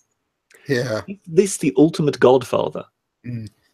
Well, apparently there's one story where Khrushchev, because the other thing he did is he used to force the other high command to watch movies with him. So like they'd all be ready to go home, and he's like, "Come on, just another film," and you're not going to say no. I'm putting his level of intensity up to 10. Everything he's saying is just like, holy fuck. But apparently he'd be watching the gangster movies and then commenting on like great tactics of the gangsters and so on. So of course he was. Okay, so yeah, sense of style. What, we give him a 2 or 1? Yeah, give him a 2. I think that's about as much as we can grant him as such. And that's how you beat the card. You have to go sense of style to beat Stalin. That's but luckily almost anyone looks cooler than Stalin. So someone was asking for Pol Pot. Let me just find him. There's going to be a lot of ties if you go bonus trait. It's just going to be like Corbyn versus Corbyn. Hang on, let me find Pol Pot. Oh no! I've just come across. When it comes to despot bonus traits, does a Corbyn beat a Nick Griffin or a Linda Sicily? I guess it depends on the people who're playing. To be fair, Corbyn's been way more successful than Nick Griffin. That's true. So yeah, he easily beats Nick Griffin. But I think it's time for El Presidente. Who else thinks Stalin? Who else in the chat thinks Stalin is hot? I just want to kind of. I just want to know how many people fancy Stalin. It's just not a weird question. I cannot believe we're having this conversation. Was Stalin thick? Absolutely. He was definitely a bit chubby in his later years. So okay. Augusto Pinochet, Mr. Helicopter. Oh yes, the man, the meme, the legend. I bet his body count wasn't actually nearly as impressive as the socialists would make out, is it? No, let me get up his. Do you have the figures there? Because I'm trying to find him here on this list. Let me see if I can get it up. I can't find him on this list. Pinochet body count. Here we are. Did I forget to do Pinochet? I think you might have forgotten to put Pinochet on there. I don't think he's on here. That's surprising. Okay, it's not that high. I seem to recall. Let me just do some Google to see if we can find it. We're in Castro territory. Yeah, I was going to say this is going to be. So we're in the tens of thousands, really. That's what we're talking about. Yeah, despite what it's a 1 basically. Despite what communist propaganda. There we go. So 30,000 people. Yeah, right on. Very much in Castro territory there. Right, actually, no, it's even worse than Castro. It's actually 30,000 human rights violations, which is 27,000 tortured and only 2,279 executed. There we go. There aren't communists everywhere, I guess. So. Most of them would buy helicopter as well, which makes it even better. So basically we're on a body count is a 1, so he's a measly card here, isn't he? Yeah. He's not very impressive actually. But longevity, the man held on for a long time, did he not? Did we give him a 0? Only 24 years. Yeah, we gave the one that had less than 1,000 a 0. Yeah, Mussolini got a 0. Okay, that's fair enough. That he's a 1 then. Yeah. Longevity. So the weird thing with him is that he gets to 1990 and then he kind of clings on until 98 as like the chief of the army or something. So he kind of pensioned himself off. So he effectively did a kind of Sulla or a Diocletian. So he is the strong man who is so strong that he can eventually walk away from it, which of course is what normally no dictator can do. Yeah, absolutely. That's impressive actually. Yeah, that is quite impressive. Yes. Yeah. And then he went and definitely have to give him a bonus for that. Yes. I think he famously used to go and have tea with Margaret Thatcher when they were both retired. Yeah. it's one of the things the socialists never stop harping on about with Thatcher. There's Democratic Socialist 01, the small socialist YouTube channel. Yeah, he's constantly harping on about Pinochet. It's like, dude, I literally don't give a fuck about Pinochet. What the fuck are you talking about? So it was because you love Margaret Thatcher. No, I don't love Margaret Thatcher. Holy shit. Yep. But yeah, okay, so essentially, so what, a 7 for his longevity? What did we give Stalin for his longevity? Because He was an 8. that was about 20-something years, wasn't it? Yeah, we didn't give him an 8, haven't we? We gave Stalin. Oh, we did give him an 8.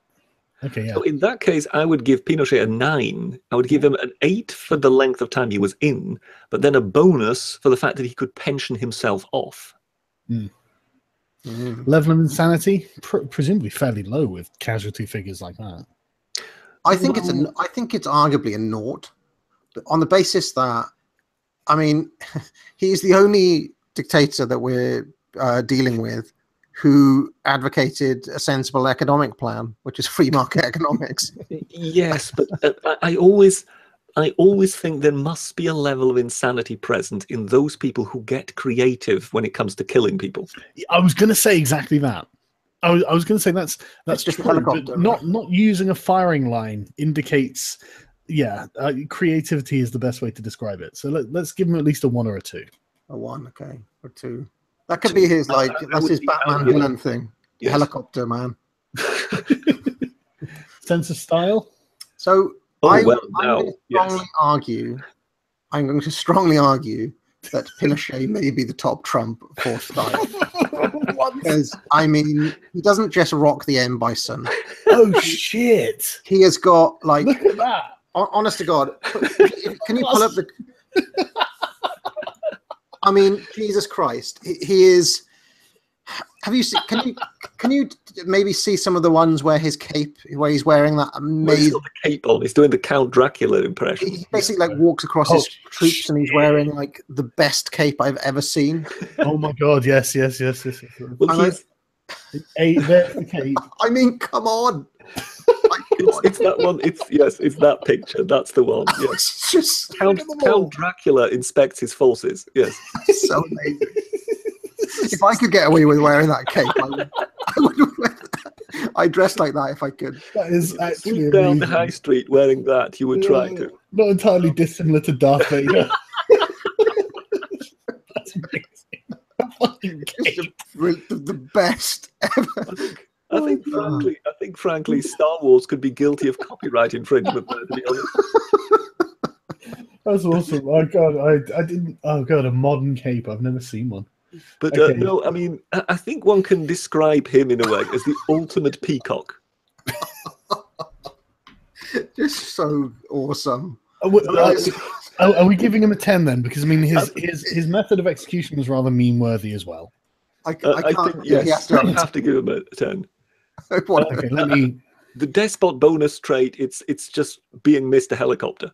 I'm actually going to find a picture of Margaret Thatcher. Hang on.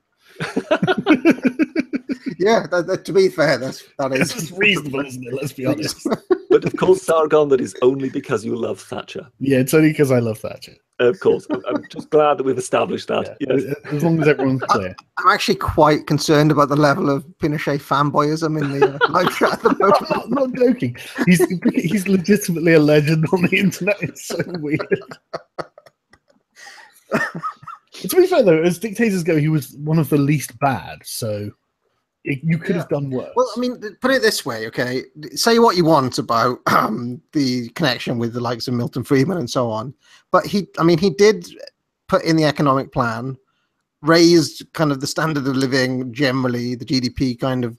The ends justified the means, academic agent. But then he does, in 1990, kind of give over to democracy and just goes into that semi-retirement. I'll just head up the army. Don't worry about me, guys.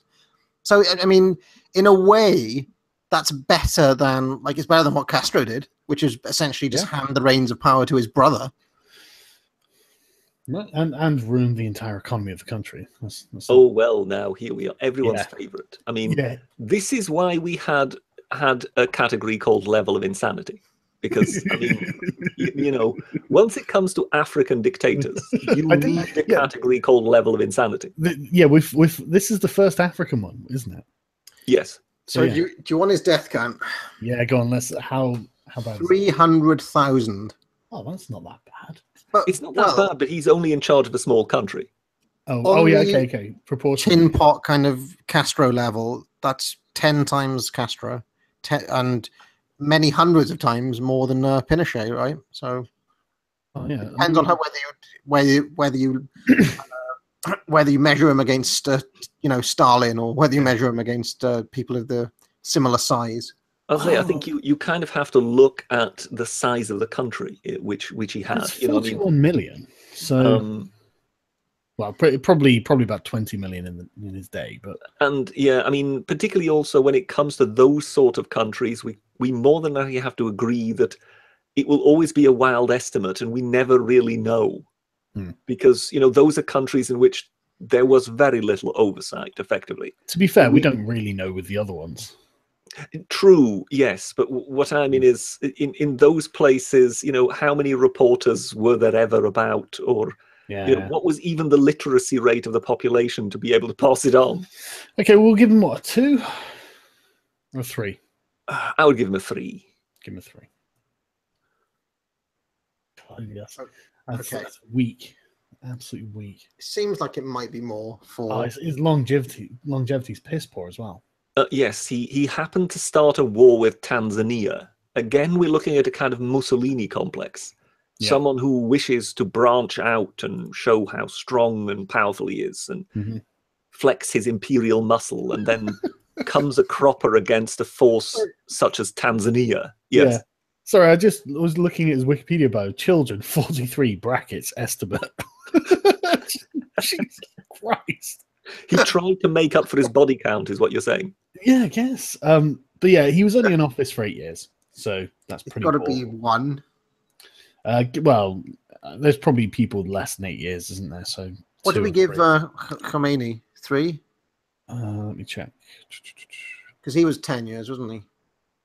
Let me check. Khomeini, what did you get? You got a 4. What icon did he get? Did you give him a little Muhammad, or? I gave him a Sasor. Oh, right. Okay, that's fair enough. So longevity, yeah, 2 or 3, something like that. Okay, but level of insanity. Let's go through some of the things that he did. First off, I would just like to give you his full title.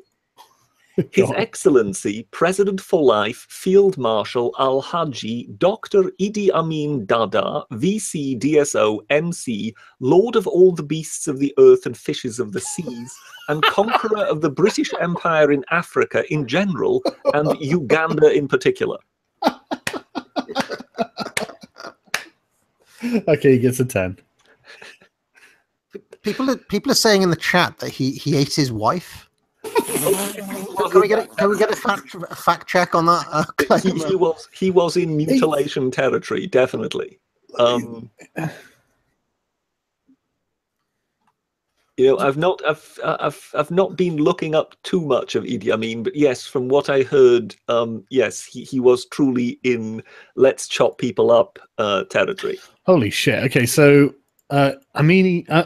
His Minister of Health said, on several occasions when I was Minister of Health, Amin insisted on being left alone with his victims' bodies. Of course, there is no evidence of what he does in private, but it is universally believed in Uganda that he engages in blood rituals and whatnot. He also said on several occasions he heard Amin boast of eating human flesh. So yeah, he wins. I've heard of him having human heads in refrigerators. Christ almighty. So yes, he I think he is the perfect 10. He might be a 10 plus, to be honest. Holy shit. So what do we think of the sense of style on well, I mean, he wore his uniform well, let's put it like that. I think he was a heavyweight boxing champion in the army, wasn't he? Something like that. I don't know, actually. He looks like he'd pack a punch, doesn't he? But is that style? Like, you guys lowballed Stalin on the style. He was kind of rocking that kind of stockiness, but there's that style. Yes, but again, looking at that uniform, we're heading into sort of amateurish Pinochet territory, aren't we? He looks like he's overcompensating for me. He looks like he doesn't fit some stereotypes. Well, yes, but that's just it. I think when it comes to dictators, and I think we all know whom we have in mind here, There is a certain way of wearing a uniform in almost a clownish manner that just adds to the style, where you become meme-worthy. And I think when it comes to Idi Amin, you're already in that territory. Yeah. I think. I mean, you know, often he's a military man, isn't he? So There's no way he earned all those medals either. He obviously gave himself about. well, he's the lord of all the beasts on the earth, mate. Don't underestimate the man. We'll give him a 3 for a sense of style. Despot bonus traits, right? Would it be racist if I got a picture of Diane Abbott?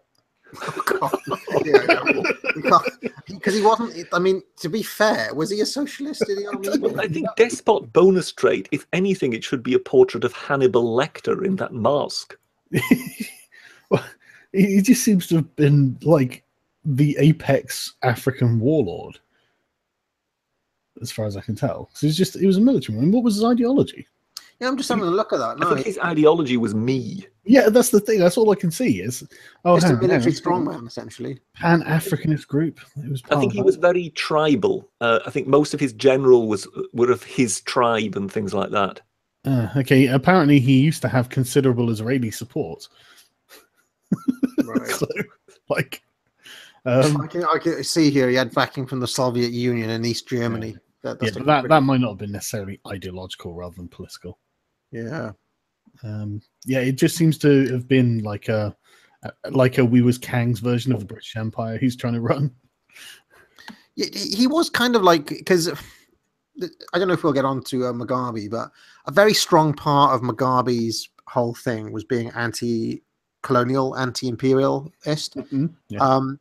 But my sense with Amin is that he was kind of proud of his time in the British Army and so on. And yes, yeah, and he felt slighted when the British distanced themselves from him. You know, Idi Amin is going to get another Margaret Thatcher, right? Like, there's part of him that was looking for external validation, I guess. Yeah. But you know, that's the thing. He looks like he's overcompensating. He looks like he's looking for people to say, "Yes, you're really a dictator. We promise." Yeah. Oh. Maggie gets a second one. Okay. So I'm loving the despot bonus trait now. Idi Amin. Yeah. Oh, good God. Let's. Okay. Big guns.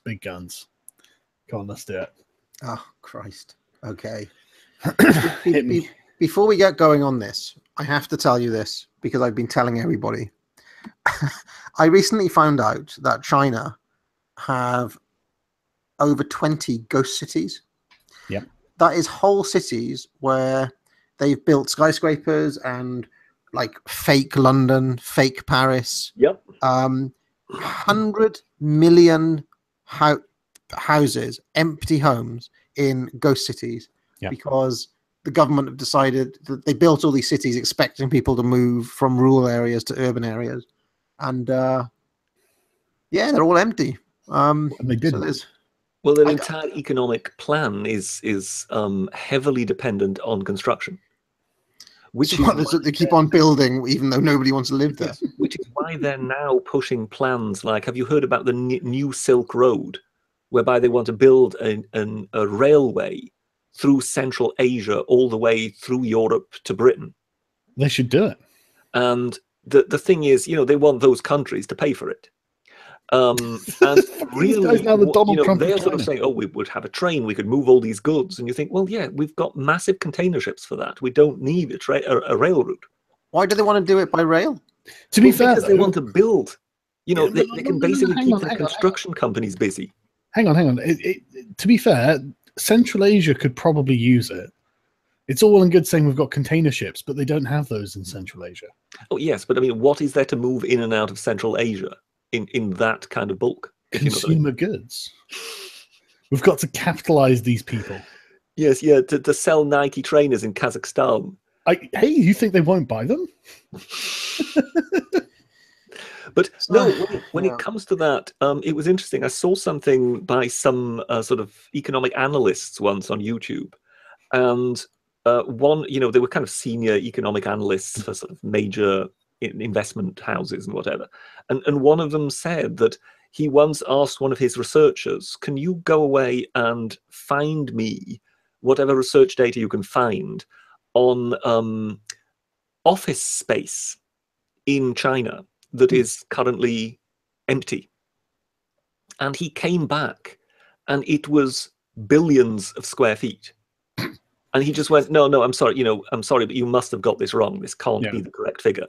And the researcher just said, no, I thought it was wrong too. This has been double and treble checked. Wow. And the guy just basically said, it appears they've built enough office space to house pretty much every single person in China in an office. Every man, woman, and child. And that is the surplus office space. And you just go, yeah, this is a bubble, and this is going to burst. And when it's going to burst, it's going to burst hard. Unless it's part of some grand plan that they have. Just wait for it and then swoop in and buy some. Like, you could probably have a pretty plush apartment there. I mean, you'd have to live in China, but you could probably get yourself some real estate. They have the internet in China. It's not that bad. I mean, you could have stuff. I also on one of the videos I watched, they went to this guy who was like running a toy store in one of these towns. Oh yes, that was in is it the South China Mall or something like that? Yes, it's that famous mall which is like massive and nobody ever goes there. And they were like, "Did you sell anything?" He's like, "I sold a toy yesterday, one toy all day." So I don't know. I find that sort of thing fascinating. But apparently, China has what was it? Sorry, someone's put the figure in the chat. A $26 trillion infrastructure debt. Yes, that's insane.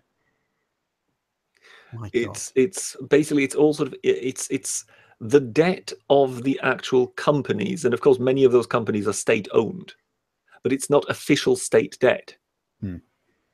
So effectively, one could let those companies go bust and then write the debt off that way. But yes, it is a ginormous debt, and there is just nothing that can, you look at it and you just go, this cannot last. I remember, I think it was Rory Bremner who once described the United States of America and China as two one-legged giants leaning on each other for support in order not to fall over. All right. Basically, the Americans need to take up all the debt in order to be able to buy Chinese goods. And the moment that the Chinese, the Chinese must lend the Americans the debt so that the Americans can buy the goods. Because the moment the Americans stop buying the goods, all the Chinese are out of work. It's a very precarious situation we have at the moment in the world because we're so dependent on them. I don't know. In fact, they're an issue because they distort every market so badly that because they're essentially gaming the system. They're full communists, but they're operating in the and every growth plan they have ever set, they've always met, which is kind of unique in the world, isn't it?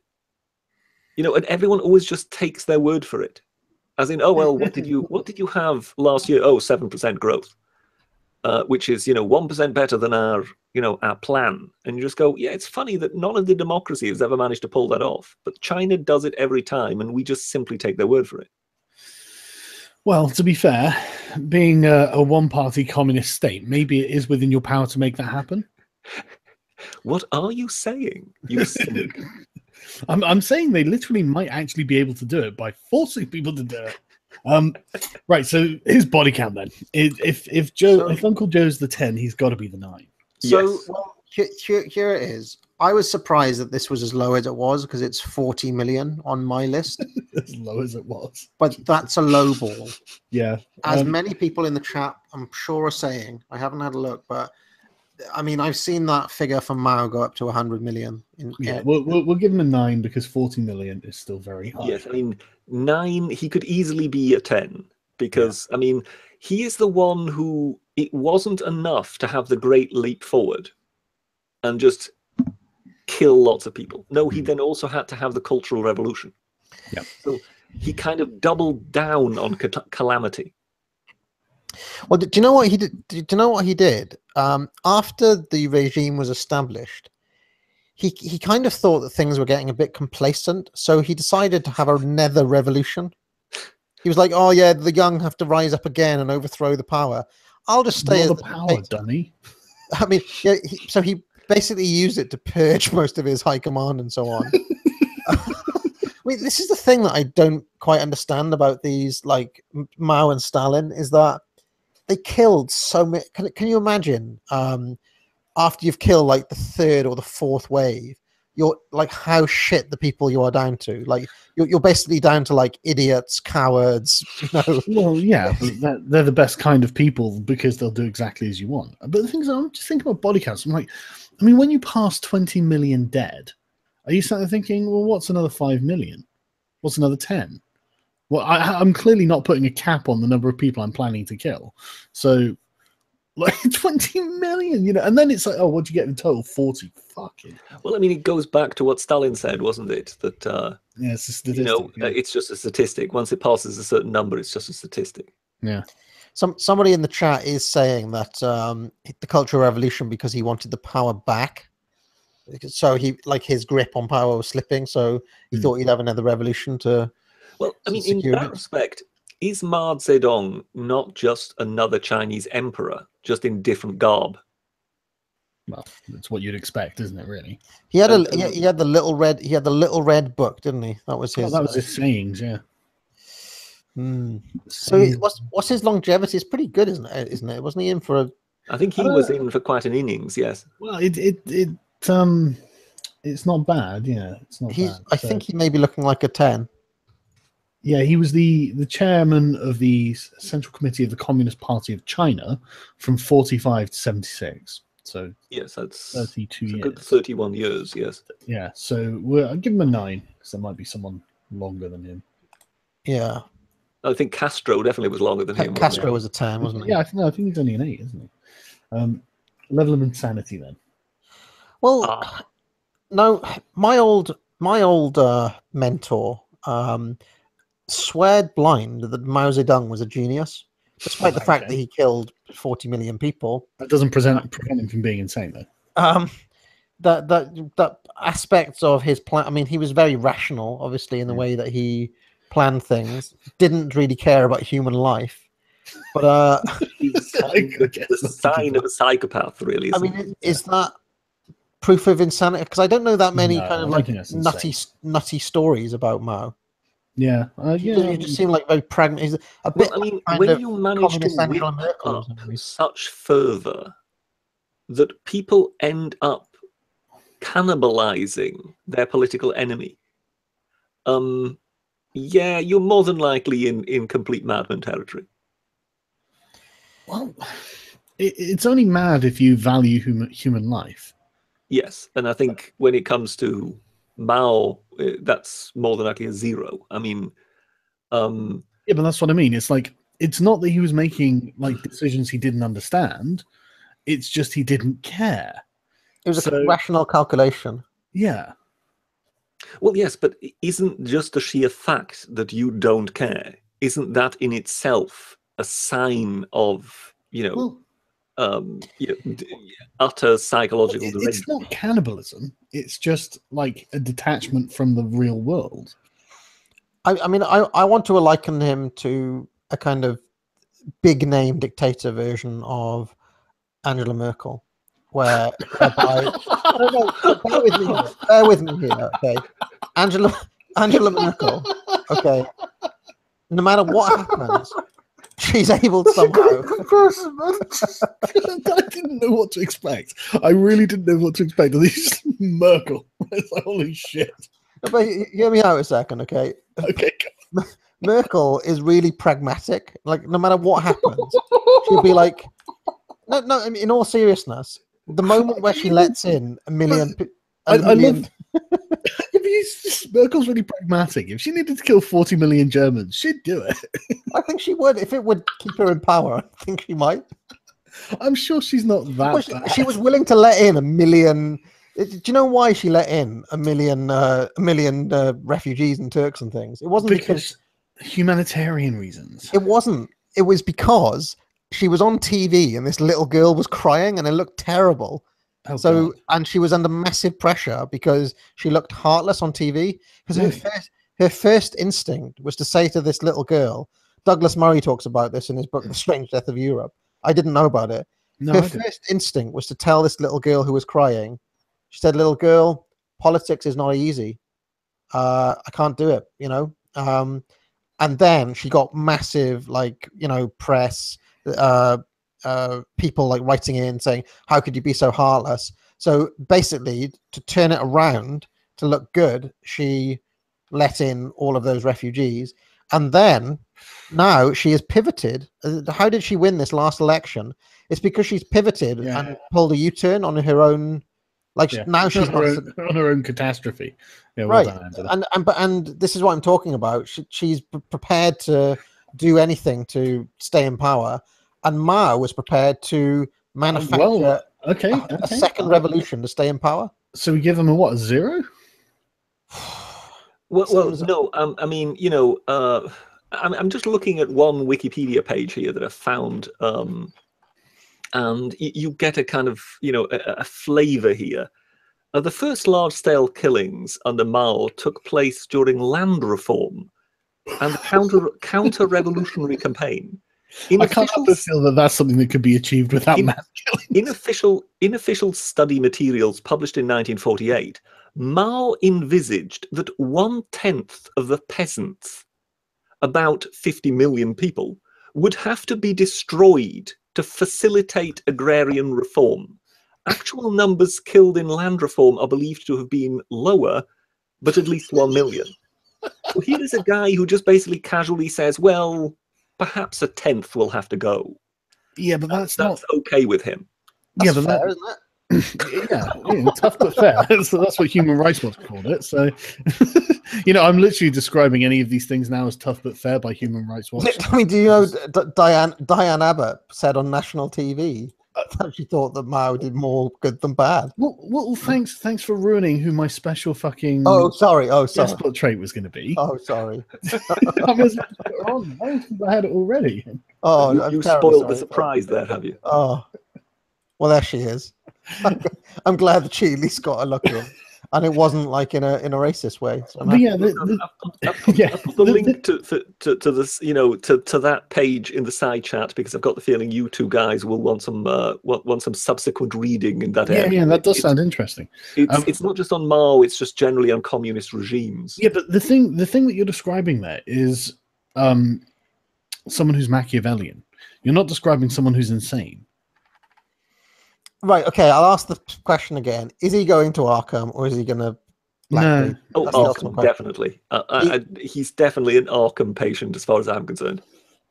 Sargon, what do you reckon? Well, I don't think he's insane. I just think he's evil. Let's go for 3, maybe? So, I mean, you know, you haven't cast your lot. Do you think he's insane, Academic Agent?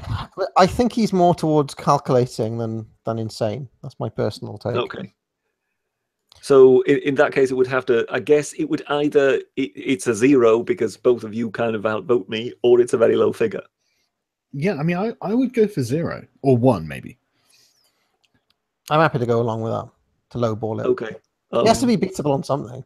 Yeah. I shall be the medic who differs in his opinion, and then, you know, once the patient goes out and slaughters, you know, 50 people at Euston Station with a blunt teaspoon, I will be the one who said, "Oh, I told you so." On the plus side, I'm sure that sense of style is going to be easy to establish. It's got to be fucking surely low. that's just a 0, isn't it? You say that, but I've spotted something. Oh dear! Can you guys see this? Yes. You see that? No. What am I? Oh God! That's a statue. Mount Mao. Yeah. What do you reckon? May I point out that looks nothing like him? Yeah. That's the first thing that springs to my mind. But yeah, no. I don't think that improves a sense of style. That's just his inflated ego. So was that actually done during his lifetime, or was that just done later to please the Communist Party? It looks I a don't know. little modern to me. I've been browsing Mao pictures, and he had absolutely no sense of style. Just always the same, in the same like little button-down fucking thing. Look at this, just no style whatsoever. But that might be considered like the height of cool in China. No, I don't care. No, but look, I really honestly think we can say man. that is truly just nothing. Yeah. Okay. He's clearly a man who didn't give a fuck about his wardrobe. Think of how Castro appears in his fatigues, and then look at this, and you just think, well, no, it's just zero. Sorry. I would just like to say that Pinochet's card is looking a lot better than Mao's right now.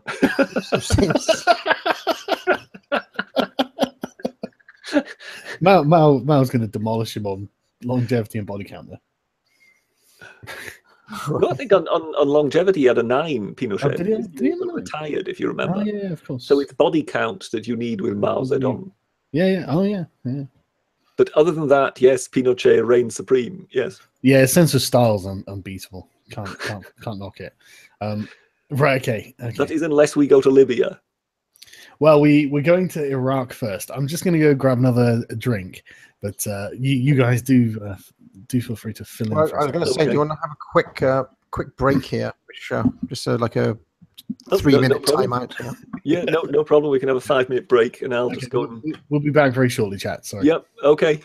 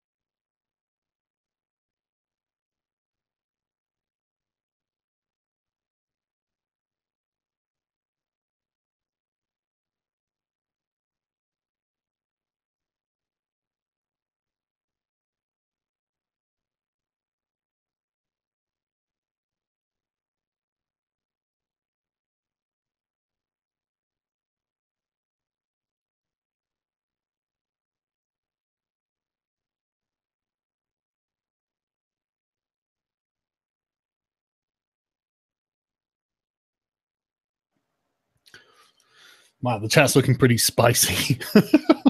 Was Julius Caesar a communist? No. There's the answer to that. Wow. Merkel is a dictator. Unfortunately, the answer is no. But she may as well be. I've got a cup of tea. Excellent. Right. So, what does Saddam Hussein's body count look like? Hang on, where are we? I've got it here. It's got to be somewhere north of 300,000.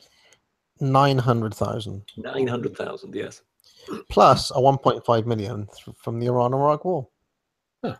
Which we didn't give Khomeini. So what, we give him a 4? I think 900,000 looking pretty strong. It's more like a 5 or a 6, but Yeah, exactly. really nice. I mean, on a scale where a 9 is 40 million, I guess. Well, yeah, but it's all relative. It's like you say, it's whether it's strong. Yeah, or not. I mean, think China 5 has would be fair, surely. I mean, he's in decent territory. I mean, we're kind of touching 1 million here. Yeah. If you can kill 1 million people, you should be at least halfway up the scale. It wasn't like it was at the beginning of the 20th century either, you know. Yeah. I'll give it at least a 5. Yeah, longevity, let's have a look. He lasted quite a while, did he not? 1708, 1709 till about 2003. Something like that. So we're looking at about an 8, surely. Yeah, he's looking pretty good. It's at least an 8. Someone that managed to hang on about 20 years or so. More than. It's 30 years. No, sorry, it was 24 years. So yeah, that'd be a 7? No, I think before we gave someone, 23, 24 years, we gave about an 8. So I think 8 would be a fair... Okay. Level of insanity. He's got to rate fairly strongly on this. Well... He was a Muslim socialist, man. Come on. He fancied himself the new Nebuchadnezzar. Okay, yes. When it came to those sort of illusions, I grant you, yes. His son was an absolute fucking lunatic. So again, with a lot of that, I'm not sure how much of that is propaganda and how much of it actually is true, if you know what I mean. His sons were pretty mad, from what yeah. I think the younger son, that's the one who is alleged to have been completely off his rocker. But again, I take that with a pinch of salt. Whereas the older son, I don't think is supposed to have been, gaga in that respect. And it was the older son, I believe, who was being groomed to be the successor. But yeah, as I say, Mr. Nebuchadnezzar. I think he's got to be at least a 4 or 5. Yeah, I mean, definitely. Yes, undoubtedly. Yeah. Was he particularly creative in killing people? Oh, he gassed a lot of people. There was famously Chemical Ali, wasn't there? Yeah. See, my picture of Saddam Hussein is that he's kind of quite like not the most sophisticated of chaps. He's kind of more on the more on the thug end. You know, he's not wearing any capes. He's kind of like I always picture him with the shotgun. You know, blasting the shotgun into the air. Do you remember that famous speech he was giving? So, yeah. What we giving his sense of style, dictator chic? Oh, poor. I'm not sure. I think as dictator chic goes, I think he didn't only have one look. That's just it. He stood there with his alpine hat, shooting his shotgun into the sky. Yeah, but you must at the same time do general, and he could do businessman, and he could do Arab and whatever. So I may be alone in this. He was quite dapper in that regard to a certain extent. I kind of thought the late, just pre-death Saddam Hussein, where he had the beard and the suit, was kind of. That's the image I was talking about. The shock. What is this? Is this actually him? Yeah. Okay, maybe he gets a higher on the scale. Who knows? But yeah, I'm seeing where you're coming from. Yeah. But you see that image in the top left there, where he was just before he died, when he was on trial. Oh yeah. I actually thought that was when he looked at his most dashing. He was kind of. Really? He was doing his George Galloway impression. That's who I'm going to give him the scene. Good call. Do you think, you know how there's been like a resurgence of George W. Bush nostalgia? I think we're at the point where people are having like, yeah, like in America, like people have got now like George Bush nostalgia. Oh dear God! I think the left getting has, that bad? bizarrely. Do you think that we're at the point where we can have Saddam Hussein nostalgia at this point? Well, I think when it comes to Iraq, more than likely, yes, to a certain degree. Probably is. Because, I mean, if there would not have been, a regime change, there would not have been an ISIS. So I think, we have to be fair in that regard. That there might be some. But do you not have like a faint nostalgia for the world where the biggest problems were like him on South Park, essentially? Kind of like do you remember that? Do you remember when because he was kind of an early meme, wasn't he? Saddam Hussein, as well as being a supposedly global threat. He wasn't. I mean, everybody knew he wasn't really a threat, and it's kind of a contained thing to worry about, as opposed to now, where it's like seems like the apocalypse is coming every day. If you watch the news, So I don't know. Just like I guess a boogeyman of old. Sense of style. Please give the man a 6, just for effort. Well, I mean, yeah. I mean, there were a few low points in his life. I mean, look at him there on the far right. If you just scroll up at the very top there, on the absolute right at the very top, you see him in black and white dragging on a fag there. and yeah, I mean, we're in Hollywood territory here. I think we should give British this because we've been very hard on his. Okay, we'll give him a 6, just for this picture alone. To be honest. I could be. Yeah, that's right. He was Satan's boyfriend in South Park movie. That's right. Yeah. But did anyone else feel this? I may be the only person on earth who felt this. But do you remember the day that Saddam Hussein was captured? I felt a tinge of sympathy for him. I just thought, oh yeah, I same with Gaddafi. To be honest, I kind of feel bad for them because it's it's like you go from going from extreme highs to extreme lows. There's certainly like an ancient Greek fable to be written out of it, sort of thing. Like there he is now, like cowering in a hole, cowering in a ditch type thing. Wasn't it King Croesus who declared a war on the Persians? And he was the one who famously went to the Oracle of Delphi and got one kingdom will be destroyed. A great empire will be destroyed. Destroyed. Yeah. And eventually, I think he lived out his days in a cage of the court of King Darius of Persia. Yeah. Oh, God. So there is a certain Greek tragedy element to both Gaddafi and Saddam Hussein. There really is, and it's like, and I mean, they weren't nice men or anything, but it's still, it's something that happened. That is, it's something you can think about. It could have. I just think it's that whole idea about being brought low when you were so high in your own mind, type thing. So, are we going to give him a 5? Give him a 6. Like a very he did look quite dapper in a lot of his uniforms. He looks like a pretty solid card, actually. So, yeah, it's not bad. It's like you wouldn't. She's got George Galloway on it. He would eat Ceausescu for breakfast. That's what you're saying. If you were dealt him in your old Top Trumps hand, you'd be like, oh, okay, that's all right. You can do a lot with Saddam. You could win on, like he would beat. If you got him, he would beat Mao on 2 different categories. So that's a pretty good card. Right. Okay. Let me have a browse through, see if there are any. Midweight option. Come on, let's. Come on, God, there are a lot of dictators. Well, there are a great many dictators. We're not going to get through all of them. I have to say, Academic Agent, he managed to pick a wonderful breadth of different kind of styles of dictators. Yeah, he really did. It's not all just in the same vein. Oh, here we are, the great man himself. Yes. Mm. So, what was his body count looking like? It's probably not that bad, to be fair.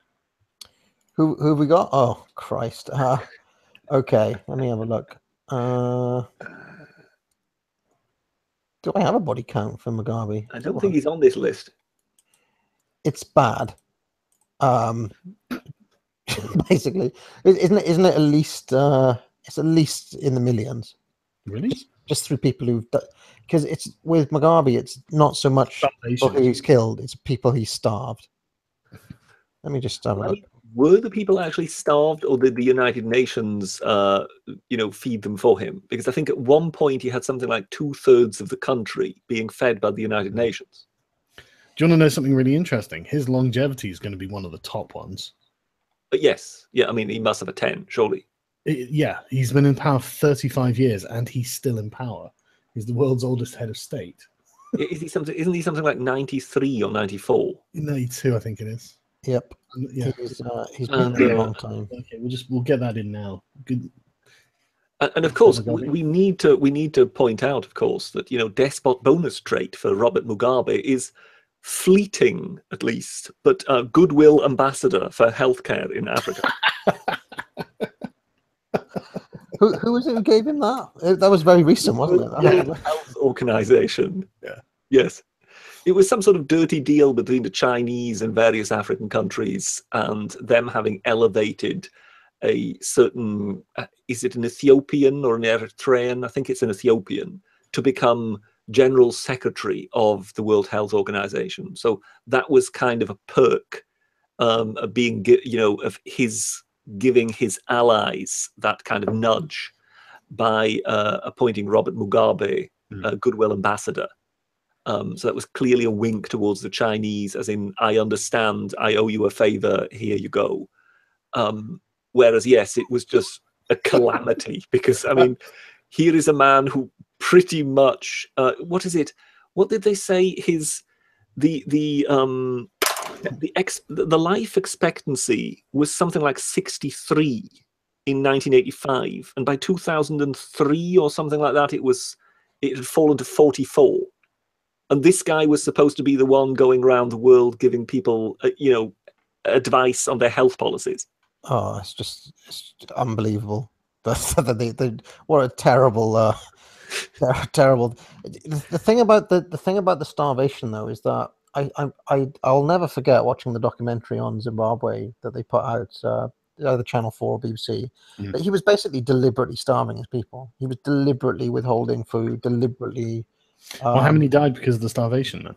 I'm just having a look here. So I'm looking. He says on this one, it says during the Rhodesian Civil War, he was responsible for around 20,000, which is surprisingly weak. That's quite poor, isn't it?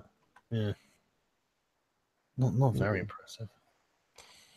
Well, I guess on that basis, it's kind of difficult to get a total death toll number for him. Looking around, if anyone has it, maybe you could drop it in the chat. But he's looking like a 1, sadly. Yeah, he's looking like a yeah. Yeah, he's nothing special by the look of it. I'm trying to find something here too, but I can't really find anything on Zimbabwe or Mugabe or. It's more incidental deaths. He's another disappointment, isn't it? That's what we're saying here. Apparently, about 10,000 people died of hunger. It's just not able to live up to expectation. I think if it wouldn't be for the UN World Food Programme, he would have lost about 2/3 of his population. But don't forget that one of the you problems. really could have racked up the numbers, Mugabe, if it wasn't for the pesky UN. If it wasn't for foreign intervention, yes, he would have succeeded in our list. And he's pictured there railing against the white man.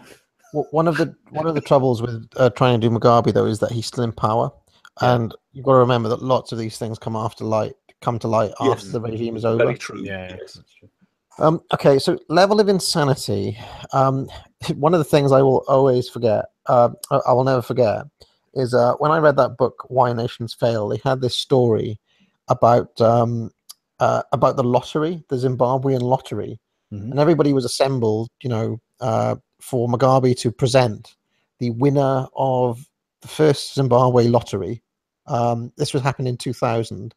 And they drew it out of the hat type thing. And the winner, of course, was, lo and behold, President Mugabe himself. So he ends up giving himself the lottery prize money. It's kind of like... Congratulations, Mr. Mugabe.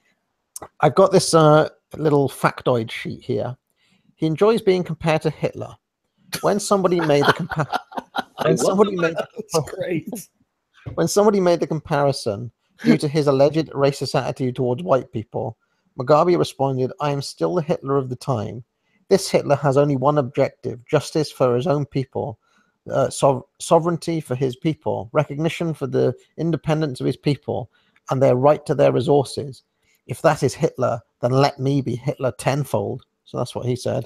Wow. The German word, of course, for the people being das Volk. So yes, not far off there. Wow. He gave himself a birthday present, which was a watch of £650,000, which was branded obscene by Human Rights Watch because, of course, people are starving. So there we go. They did amend that to tough but fair, though. So, speaking of people who lefties like, there was a period where kind of leftist intellectuals and so on kind of liked Mugabe because he was so against the old British Empire and stuff like that. Anti-colonialist bonus trait. Yeah.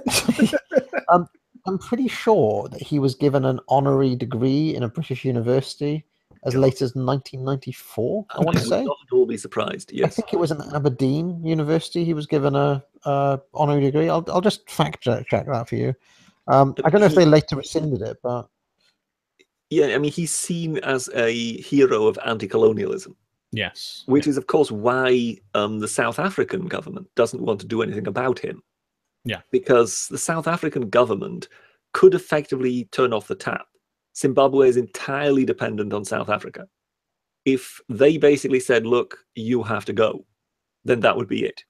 He would simply not be able to withstand that. And they see him as, you know, a kind of father figure alongside Mandela and whatever, even though, of course, they are of somewhat different caliber. Yeah, he is. When you listen to him today, he still trumpets the anti-colonialist rhetoric, and you just think, look, I'm sorry, but it's now pretty much 50 years since you've had your way. I mean, at some point, it has to be your responsibility. It's your fault that you're starving the people. You see, one of the things that people don't know about Zimbabwe as well is that before Mugabe was there, it was, of course, the breadbasket of that region. It was really under the British rule. They were the biggest producers of food, and the GDP was one of the highest in Africa. And he's basically tanked it. I mean, I think they had hyperinflation to the point where I think just to buy like a loaf of bread or something, you had to bring like 2 suitcases of money, and in the end they just did away with the Zimbabwean currency. That I think you have to spend dollars there now. You know, just complete train wreck. I've got the list. I got the list of the revoked honorary degrees. University of Edinburgh, 1994. This was revoked in 2007. University of Massachusetts, 1986, revoked in 2008. Michigan State University gave him an honorary degree in 1990. This was revoked in September of 2008. I mean, they really wanted to give him those degrees, though, didn't they? Hero of Pan-African Marxism, anti-colonialist. Yeah, he's a hero. Oh wait, he's not a hero. If it doesn't tell you, if that doesn't tell you what you need to know about the left, I don't know what will. It's just.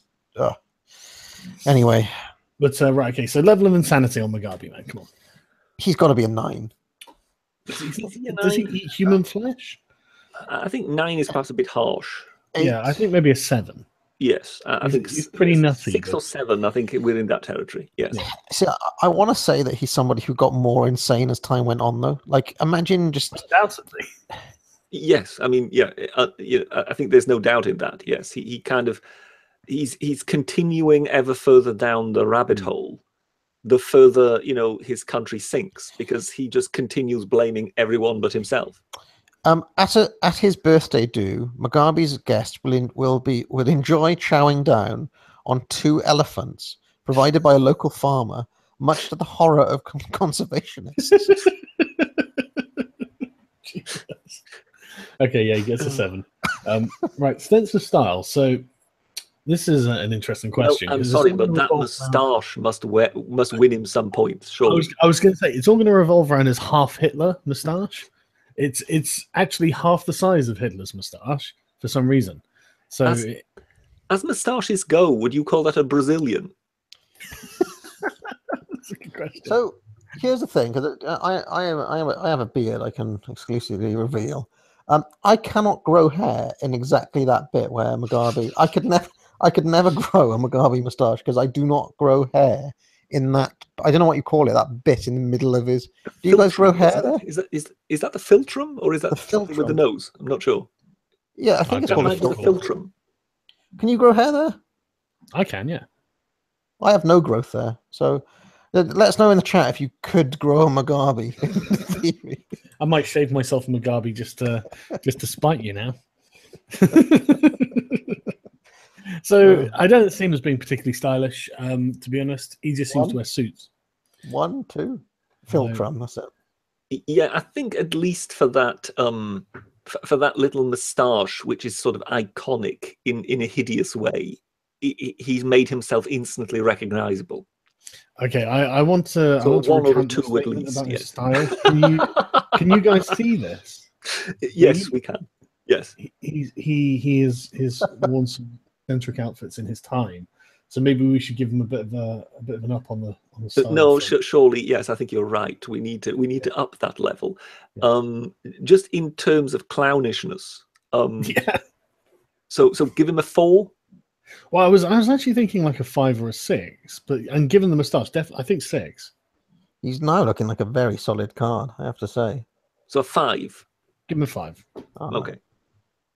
It's not bad. Despot bonus trait. Who's I think Noam Chomsky. Yeah, it seems like it would have to be some kind of ardent anti-colonialist in the West. Yeah, that'll be our boy Noam. the dean of the University of Edinburgh or whatever. He was mates with Castro too. Since they were all like friends, there was kind of like almost like a circuit. Bloody socialists. That's why. He was a hardcore Marxist, Mugabe, as well as being anti-colonialist. He was a part of that. This is the thing. Like somewhere in the afterlife, there must be some kind of railway station waiting room where they all get together. And they just, spend time hugging each other and reminiscing. Yeah, you'll get together and sit there. So, did you create true communism, your true socialism, comrade? And they all say no. No, but we ate elephants. Do people know about? I did die a billionaire. So, yeah. Do people know about what he did? Like, expelling all the white farmers and persecuting them and collectivizing the land. I presume that everyone. I mean, you can. If you want to know anything more about this, just literally Google Mugabe white farmers, and you'll be able to see. Yes, I found it always funny how the people who kind of came to claim the land and kill the farmers and burn down farmhouses and whatever. Yeah. The kind of thing you do if you want to take over the land afterwards. Yeah, perfectly sensible. Those people were all referred to as veterans, and you just looked at them and they were about 20, 30 years old, and you were going, veterans of which war? Anything and everything, probably.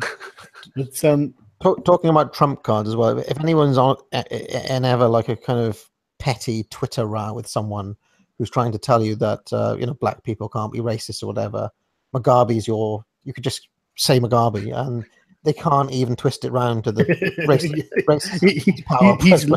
He's literally I hate white people. that's his political platform. Yeah. And he's got power. So even by their definition he is racist. So let's do this one then. Yeah.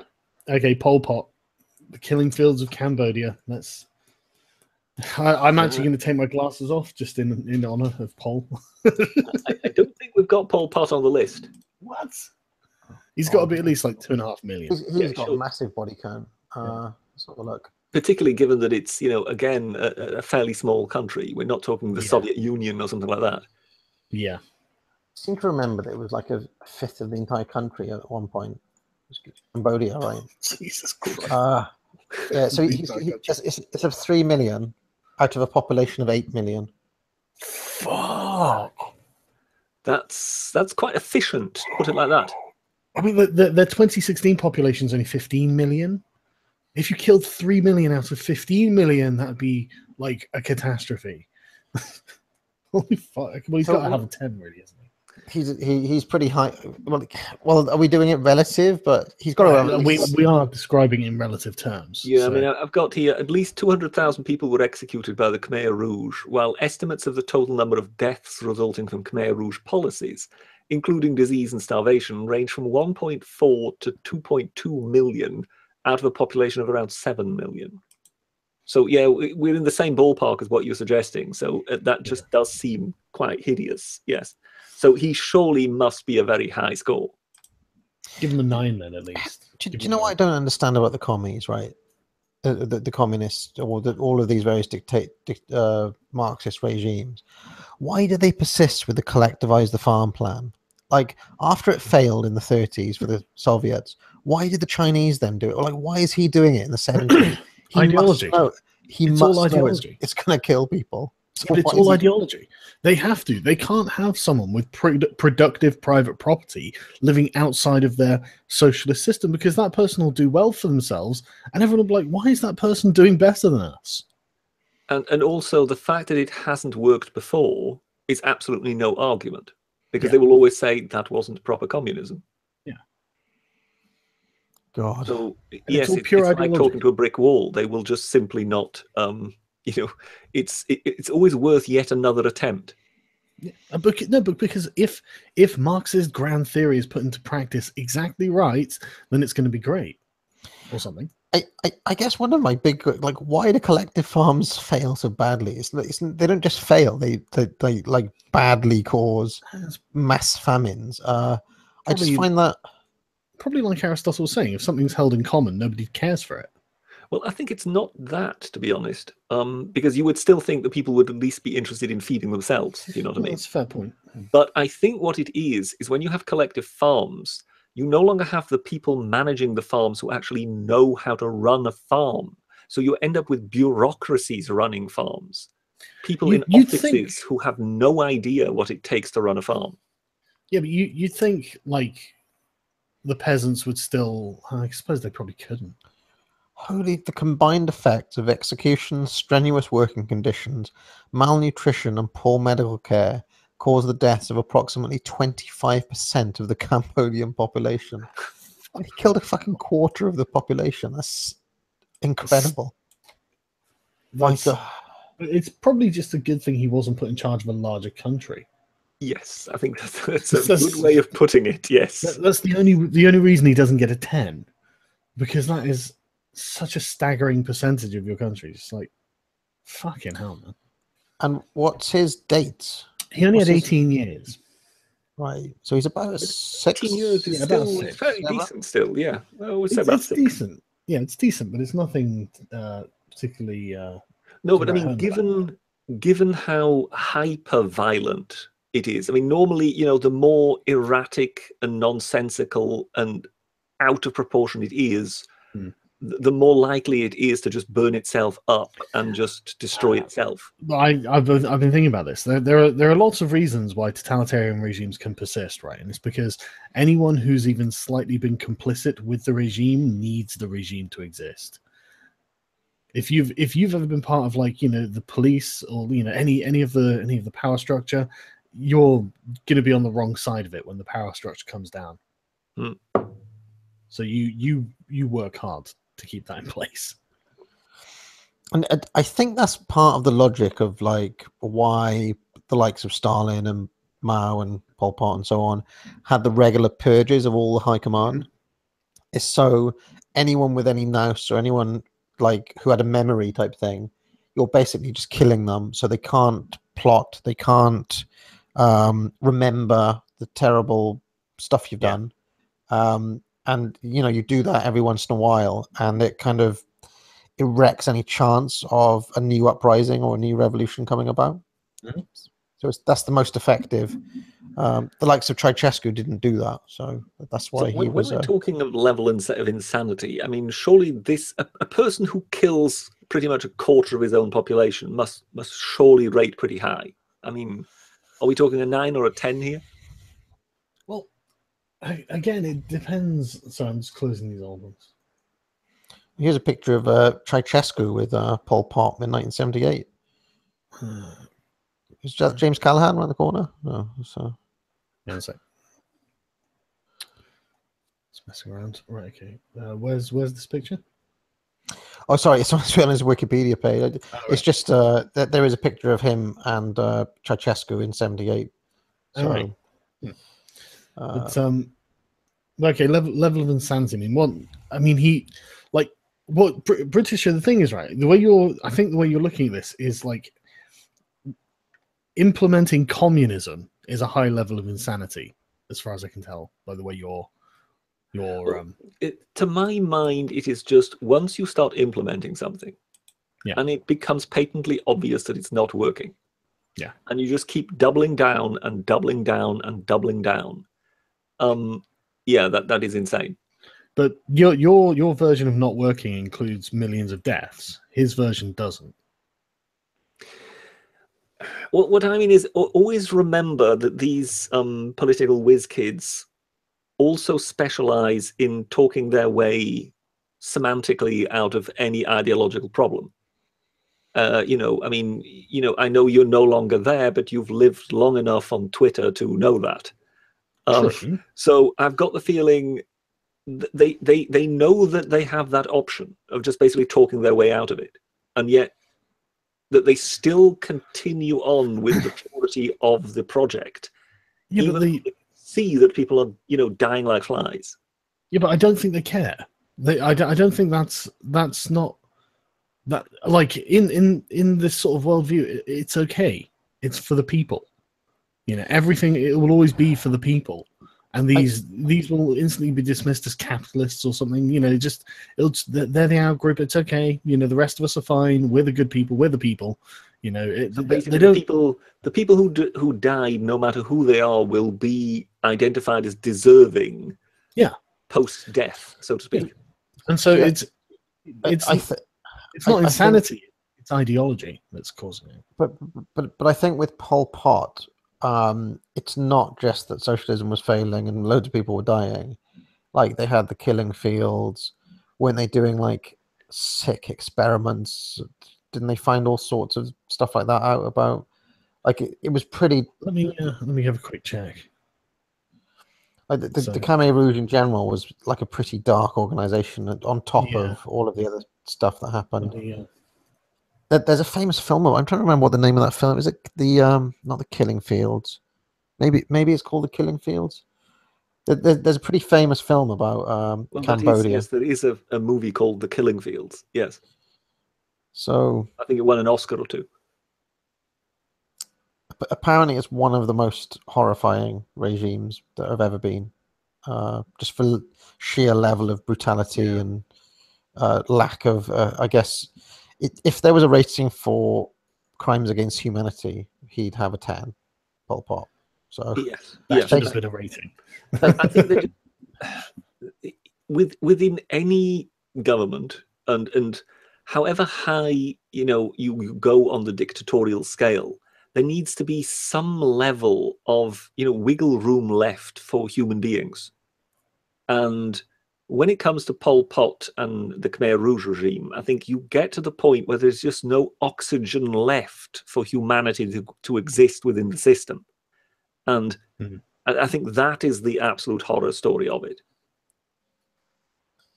Somebody's written in the chat, Khmer Rouge jailers killed the babies of the regime's victory by battering them against trees to stop them growing up and taking revenge. Let's give him a nice fat score then. How much he sounds like he's running an absolute madhouse. Pol Pot killed everyone that they found intelligent. Oh yeah, they killed all the people with glasses. What was I thinking? Yeah, they were against education, weren't they? Yeah. They had this kind of purity thing. You needed to be a person of the land. So anybody who was an intellectual, anybody who was in any way educated, was an enemy of the people. So we'll give them a fat they declared war on education itself. he has to have a 9 or a 10 because he's just a fucking madman. And he's rocking the chairman Mao style, I can see. Well, I mean, looking at that picture, not very good. One of the reasons that picture is quite striking is because apparently he was talking to the press and they were asking him questions about some American or whatever, I believe, who was a prisoner of the Khmer Rouge. And it was believed that he had signed that person's death warrant within about the 24 hours preceding and was being very coy about what would be happening to this person. Oh, well, we'll see, And at the same time, with that outfit on, he's looking very Dr. No, or is that just me? Well, yeah, I was about to say this because both him, Mao, and indeed Stalin, all that kind of grey, like Dr. No / Dr. Evil number. It's got a very nondescript wear. And I wonder if that's part of the ideology. That's the kind of, I'm a communist. I'm just like you. I'm just part of the system. I don't have any, individuality, despite the fact I'm a mad dictator and a cult of personality around me. I'm not going to go around wearing a massive cape. Because I'm a communist and it's all a brotherhood type thing. I'm just the instrument of the people, something like this. Yeah, shall we give him 1? What for sense of style? Yeah, it's pretty low. I'm looking through his pictures, and he generally dresses like a Cambodian peasant. Yeah, no, it's low. Right, decimal bonus trait. Let me dig up Corbyn. So dark giving him to Corbyn, but yeah, I don't. He is literally a real communist. So I don't doubt that Corbyn wouldn't, like, if push came to shove, he'd find ways to defend it. Yeah. Yeah, he literally would, and you know it. Right. Okay. Shall we go for the big man himself? he might be a good one to end on. What do you reckon, fellas? Yeah. Okay, so body count. Not that bad. 19.3 million deaths through not foreign conquest, remember. And then if you include World War II, he gets a plus 29 million on that. Oh, really? Does he? 19's quite good, though. I mean, What you're saying is he made a bit of an impact. Yeah. So I mean, so what? 7? Surely he's a perfect 10. No. Well, no, because they're much worse. Mao and Stalin. No. Consider his body count compared to the amount of time he had. What, 12 years? What? So, I mean, just the sheer efficiency and rapidity of his killing machine compared to everyone else. Okay, we'll give him an 8. I would say he was really rapacious. I would really see him as I know that he doesn't get the They were all really rapacious, man. But, well, no, I mean, I really think he is the one that makes all the others look as though they're moving in slow motion when it comes to killing people. So I don't want to worry you, but the chat has gone oddly wild.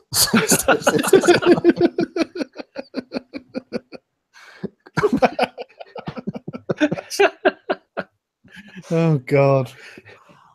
I'm not that impressed with that off Hitler, to be honest. 19.3. You think he let the side down? He could have actually made more of an effort. I mean, it's just another instance of where a Chinese guy beats an Aryan, isn't it? It's got to be set. I think a 7. IQ rates, boom, nailed. Body count, boom, nailed. What next? Manufacturing, don't even make China laugh. They're kicking the Aryan ass, and they must know it. They must have this massive inferiority complex about the Chinese. And right, I love the way they're like triggering people from from Timbuktu to Melbourne, Australia. But okay, we'll give him an 8 for his body count. 8. That seems fair. It seems right that he'd be beaten by Mao and Stalin at least. And that's how I feel about it, But longevity, that must be pretty poor then, really. As I say, he's not particularly good at longevity, and that's what I mean. He didn't actually, for all his talk of the 1,000-year Reich. Yeah. It wasn't anything stable. I can't believe a failed artist didn't create a 1,000-year Reich. How did this happen? So yeah, he was what 11 years in office. So 4. Well, that's a 4. It's very poor. Yeah, give him a 4. Yeah. Not good innings at all. 4. Level of insanity. Oh, where do we start? I mean, he was a vegetarian. I mean, that's weird. Well, I mean that's a 10 in itself. Yeah, exactly. It's like, okay. I mean, invading Russia has got to rank up there. Yeah, someone had already done that before, hadn't they? A few times. You might have thought that. Yeah, I mean, come off it. There's just no debate here, is there really? Surely he's a 10. He's got to be. He's literally Hitler. But that's the thing, isn't it? I wonder how much of it is like overblowing the myth of the man. Like, I mean, yeah, he was like, again, like he was a fascist. So, like, what he believed wasn't necessarily irrational to his worldview. It's just his worldview may have been slightly irrational. Well, I mean, when it comes to irrationality to his worldview, I can stop you right there with, the world's Superman in the Aryan race and blonde hairs and blue eyes. Yeah, don't get me wrong, I'm not saying he's not. I'm not saying he's not a good 8 or 9 or something. Germanic stock, and then you look at this short, stubby man with dark hair, and you just wonder, isn't there some kind of logical breach there somewhere? Yeah, I'm not saying he wasn't a good, solid sort of 8 or 9, but like, I don't want to make him out to be a cartoon villain. I want to be realistic, because he's at this point. It's not even that like he was like that exceptional, really. I mean, like you say, like Mussolini had exactly the same kind of speeches. It's just he was more successful because Germany was Germany and Italy was shit.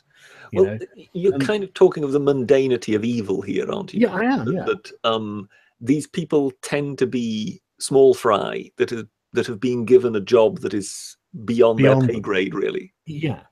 And then they start flailing around and causing no end of mayhem.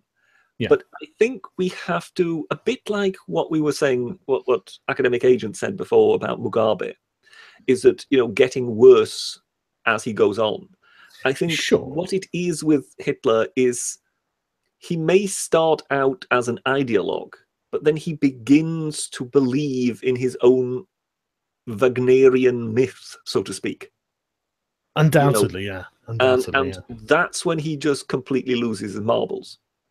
Because he then suddenly becomes the greatest general on earth. He starts overruling his own generals and taking over we'll give the strategy. I'm persuaded. There's a style. It's probably going to be fairly good, isn't it? Let's be honest. Well, what do we think? You see, the thing is that I feel like there are more stylish. I hesitate to say this, but more stylish Nazis than Hitler. Yeah, realistically, we should be judging the SS, shouldn't we? Who did Hugo Boss design uniforms for? Like he did wear like the long coat. That's quite cool. Look, if you ever see him on, like, when he's riding on the back of the. Well, I think he also possessed the wisdom to realize that he wasn't really a snappy looker. So he couldn't really some of the kind of very chic stuff that some of the Nazis were wearing, he wouldn't be able to pull off. Yeah, I mean, you've seen the pictures of him in shorts as well, right? Yes, and he's just a Boy Scout. And I think to a certain extent he had the wherewithal to realize there were certain things he couldn't do. And looking cool was one of them, which is, I guess, why all his soldiers look cool instead. I mean, the moustache is a faux pas, isn't it? I mean, it's not. So sorry, Hitler, you're only getting a 3 for style. The moustache came from the First World War, didn't it? He actually cut the ends off his moustache so that it wouldn't interfere with his gas mask. Oh, is that really? I didn't know that. Who's this despot bonus trait going to be? It's going to have to be Nick Griffin, I guess. Seems a bit harsh, to be honest. Like, I'm no fan of Nick Griffin, but like, I don't actually give a shit about the man, Richard Spencer, I don't know. I don't care about Richard Spencer either. Who is a fascist? I mean, could just stick Angela Merkel there. That would be funny. I don't want to do it, but like, seems good, doesn't it? I mean, Jean-Claude Juncker. No, Juncker's not nearly as fucking charismatic as Hitler was. I just spotted this thing in the chat where somebody said, he had one ball and therefore he was low energy. That's the old Donald Trump. Well, if you've ever Stalin had seen, both testicles, and he showed him a thing or two. yeah, if you've ever listened to any of his speeches, low energy is not really what you would attribute to him. Yeah, he's just overplaying it. He's just like playing it up because he sucked. Jontron. Oh, I'm not putting Jontron on. I don't know who to put on. PewDiePie. That seems a bit harsh too.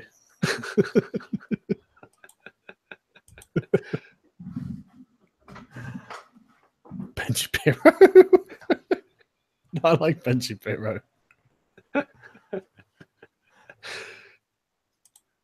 Movie Bob. So basically, yeah, we're kind of finishing with Hitler, are we? Yeah, I but think Bob so. Chipman gets it because of his support for eugenics. Bob Chipman is bizarrely in favor of eugenics. He can actually he can actually like make an argument for improving the human race by declaring some people were born to be inferior. That's okay. That's nice, Bob. Why would you do this, Bob? You're a movie critic, Bob. But then Hitler was an artist, so fuck, man. You know. But, no, I mean, since we're finishing with Adolf Hitler, there was just sort of one or two gems I found on some of the African dictators that are just worth sharing nonetheless. So, with Mobutu, we just basically know him as Mobutu, but it says here on his Wikipedia page, in 1972, Mobutu renamed himself Mobutu Sese Seko Nkunu Nbendo wa Zabanga, which translates into the all-powerful warrior who, because of his endurance and inflexible will to win, goes from conquest to conquest, leaving fire in his wake. Wow. That's someone you don't want to fuck with, man. So yeah, it kind of gives you an idea of just when you compare that with Idi Amin, there is a certain kind of je ne sais quoi about these people. And there was this guy that I had never heard of before, I must admit, whom you put on the list, Academic Agent, which was Yakubu Gowon, or Gowon. Yes. I don't know how one pronounced that name. Who was a kind of military dictator of Nigeria for a while. And with him, it all fell apart because in the end, basically, his administration was so rubbish that sooner or later it kind of undid itself. So there's just these wonderful two sentences, which the corruption of Gowon's administration culminated in the notorious cement armada in the summer of 1975, when the port of Lagos became jammed with hundreds of ships trying to unload cement. Somehow, agents of the Nigerian government had signed contracts with 68 different international suppliers for the delivery of a total of 20 million tons of cement in 1 year to Lagos, even though its port could only accept 1 million tons of cargo per year. So it just basically, they had an armada of ships full of cement in their, surrounding their harbor, so much so that it got completely logjammed. They apparently were paying, paying shippers decades later just for the fees of their ships being idle in the port. And, they couldn't get any food in and out of the bloody country because the whole place was logjammed with ships full of cement. Some of the chats like African warlords are hilarious as fuck. It's like, well, so yes, there is an element of hilarity about the whole thing. And if there is just one thing that you could do us as a favor, is just we don't need to talk about him. If you could just show us the Gaddafi card, because I think that one takes the prize. Oh, he would have taken style, definitely. But I've closed everything down now. Oh, well, but we can. I tell you, we've still got loads more of these, so we can do this again if you guys want, because these are great, and I can probably actually set up some sort of card game so we can actually play it. So we should definitely do another one of these. Because I mean, I would definitely be going for it. Because should we just go through a few super chats just because I've missed a bunch? Okay. So Too Late says jelly beans. Not sure that's in respect to. Sorry. Dankula's dog Buddha for special trait on Hitler. Ah, Oh yes, yes. How did we miss that? Yeah. Yes, particularly since the 14 woofs. I must admit, that was one of the funniest clips I've seen on YouTube. Yeah, same. Yeah, I'll fix that next time. Remind me. Angela Merkel. Yeah, we should have used Angela Merkel, but we'd already used her, hadn't we? Oh no, we didn't. All right, chaps. No, I think we spared Angela Merkel that indignity. Yeah. Don't worry, we'll get her next time. Yeah, I'd be happy to, do this again with some other luminaries. I may have to, produce a card with Guy Verhofstadt on, just for fun's sake. Hey, if you've got more, if you want to make more cards, that's fine. We can add it to the deck. But yeah, I'm sure I can make a game about this. Yeah, and then we'll actually have a game. Like maybe you can invite somebody. We have like a 4-way game of Dictator Top Trumps. Yeah, we can do it. So you've got to see YouTube videos of the cultural activities in Auschwitz. They had plays, an orchestra, swimming pool, and a library. Death camp, work camp. Well, it's a controversial opinion from the real Teal. Cancer Kirk, great name. What do you think of Franco's exit transition? Again, a bit like the Pinochet character, here is someone who handed over to democracy. So whatever you think of dictators, if they've at least got the ability to let go, then yeah, fine. To kind of begin setting up, because I think Franco basically stayed there until the end, but he actually began setting up something rather than just trying to hand over to a son of his or something like that. Yeah. Well, he's on the list for next time, so we'll definitely come to him. I've got the card for him. Would have killed more as a vampire with Nazi vampires. Probably true. Happy Halloween, buy some Kinder Chocolate. It's strange that a Kinder Chocolate salesman would super chat me. There are allegations made in the recent JFK classified files that Hitler made it to South America, or at least as alluded to. Yeah, the FBI released some stuff a few years back about that as well. I think it's probably true. I honestly would not be surprised in any way, shape, or form if Hitler had escaped and they just lied about burning his body or dumping it in a river or whatever they fucking claim they did with it. I would be very surprised. I think he would really be one of those people that all the powers really would have wanted to get their hands on. Maybe, but once you've set the narrative, and because they learned about this decades later. It wasn't like the day after when everything was mobilized that they got a report that in South America there's Hitler. Basically, this was in like the 60s and 70s. Everything had calmed down. It's like, well, what does it matter? It's just something they didn't need to follow up. I mean, it's probably bullshit. Who cares? But it wouldn't surprise me if it turned out to be true. I would be fairly taken aback. Let's put it like that. Okay. Yeah, no, I really think that he was. There was. I think there's also that element of what we were touching on before, of kind of falling from grace, of having it all, and then basically for it all to fall apart. I cannot see Hitler going from the kind of apprentice god that he was trying to set himself up to be, to then just being somewhere on the Pampas in Argentina. Isn't that way more ignoble though than shooting yourself? There's a certain sort of romanticism about, okay, well then him and Eva Braun kill themselves. It's like, well, it's far more humiliating that he just ends up as some fucking peasant in Argentina. True, yes, but that's exactly why I think he would never do that. You think? I mean, maybe, but it's too pat for me. It's like, oh yeah, and then he died, and then it was all over. It's like, really? It's easy. That's good narrative. Let's carry on. Well, have you ever heard the story of the Soviets and with them having the bodies, and they basically had these they had these badly charred bodies and they were moving them about, and at first, of course, one wanted to take them back to Moscow because Stalin wanted his prize, but well, obviously they were charred to pieces. That it was of no use to Stalin. He couldn't basically just show him off, so to speak.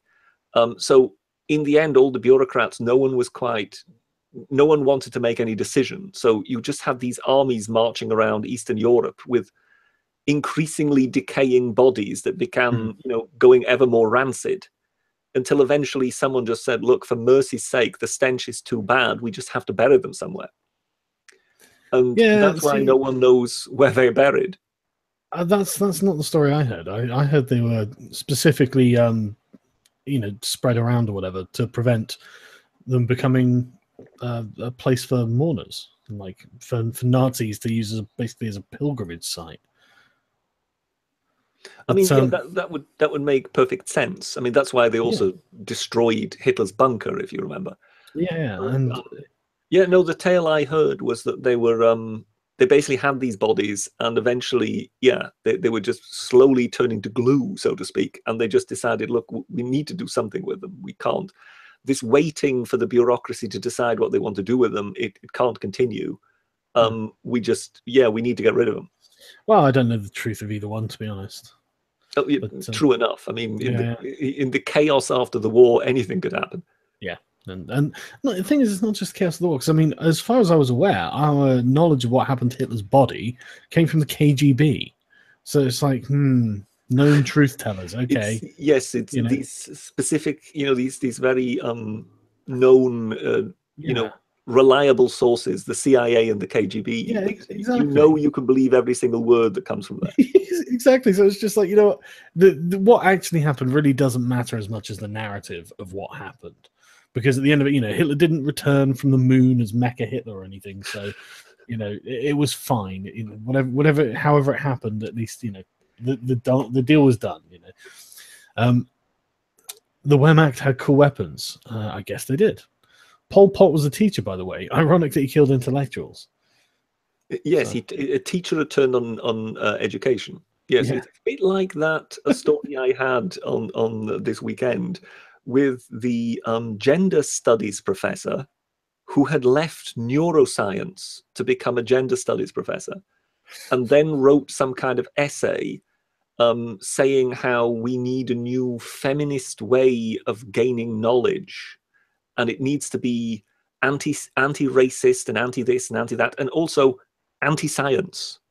Well, this is a former neuroscientist who now is basically decrying science and saying that it's racist and colonialist and it perpetuates stereotypes and slavery, and that we now need a new feminist science of sorts. It's did they have a proposition of what that would be? Pot. Yeah, but did they have a proposition on what that would be? No. They're always rather weak on propositions. Yeah, because I mean, I'm just thinking. Okay, so you want an alternative method of gathering knowledge that you can be certain is genuine knowledge than science. Yes, because science is racist and based on colonial attitudes and slavery. And another piece was also maths. Was white supremacy. I've heard. And white supremacy. Yes, I saw that one. You had you have these things coming forth. And you just, it's just a sort of a facepalm moment when the irony about maths, of course, is that it perpetuates Asian supremacy. All we need the chat to tell us is that it's that Pol Pot was a maths teacher, and then we've come full circle. He was Asian, of course. He was a maths teacher. There is a documentary called S21 that will fucking haunt you. I'm actually going to look that up because I bet. I'm macabre in that way. So is that regarding something in Cambodia? Yeah, the killing fields of Cambodia. Yeah. Man, that is. I remember Jordan Peterson mentioning something like that. Yeah. It wasn't S21. It was some other configurations of numbers and letters, and he even sort of said, "Well, look it up if you dare." And yes, these were the experiments that the Japanese were conducting, largely with Chinese and Koreans, and they were in full-scale Mengele territory. Shit, this is a prison. Oh man, this is actually. And the scary bit about it, when you read the full article, was that all the scientists, all the doctors, all the people involved in this, all got off scot-free. because the Americans wanted the data. Hmm. They basically said, well, look, we want to know the results of these experiments. So effectively, the exchange was, we'll let you off if you tell us what you've learned from it. Because yes, they basically they basically gave people infectious diseases and didn't treat them in order to see how they would develop. Jesus, I'm reading through this now, and it's like this S-21 was basically like Mengele's private prison. Just like, holy shit. Oh, so the S-21 actually refers to Mengele himself, does it? So No, it's a prison. No, it's not Mengele. It's like what he would set up if he could set it up. Where people are just tortured and killed and experimented on and all this sort of shit. It was a secret prison, and it was run by absolute fucking lunatics. Oh, I mean, when it comes to sort of dictatorships and whatever, lunatics are never scarce for some reason. Yeah, but I mean, like the guards of this prison were aged between 15 and 19. Yeah, and you can imagine how brutal these teenage boys were encouraged to be. Yeah.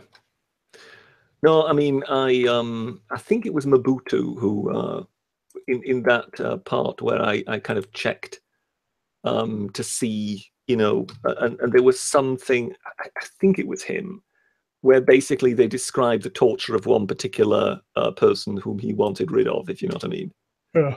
Hang on, I'm just looking it up here. So basically, so this is a minister of education and rebel leader who was in exile.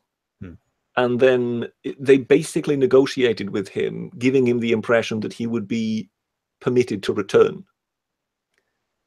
And it just basically says, he returned to Brazzaville on the assumption that he would be amnestied, but was tortured and killed by Mobutu's forces.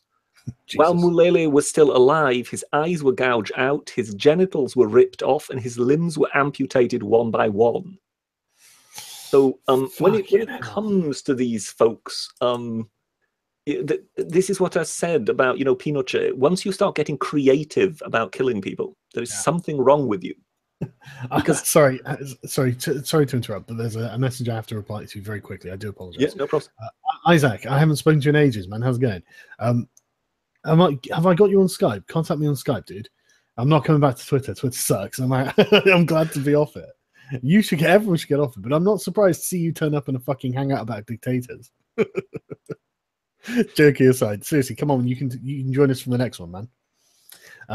Yeah, sorry about that. No problem.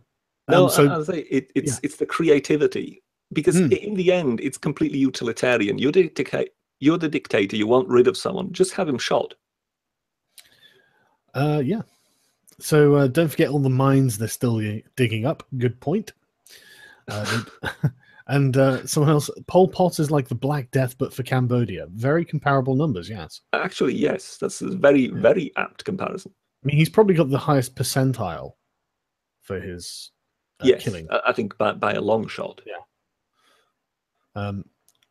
So then again, with Mao, it didn't seem for the want of trying. I mean, given what I said there, when he's basically writing his little essays saying, well, perhaps 1/10 of all the peasants will die.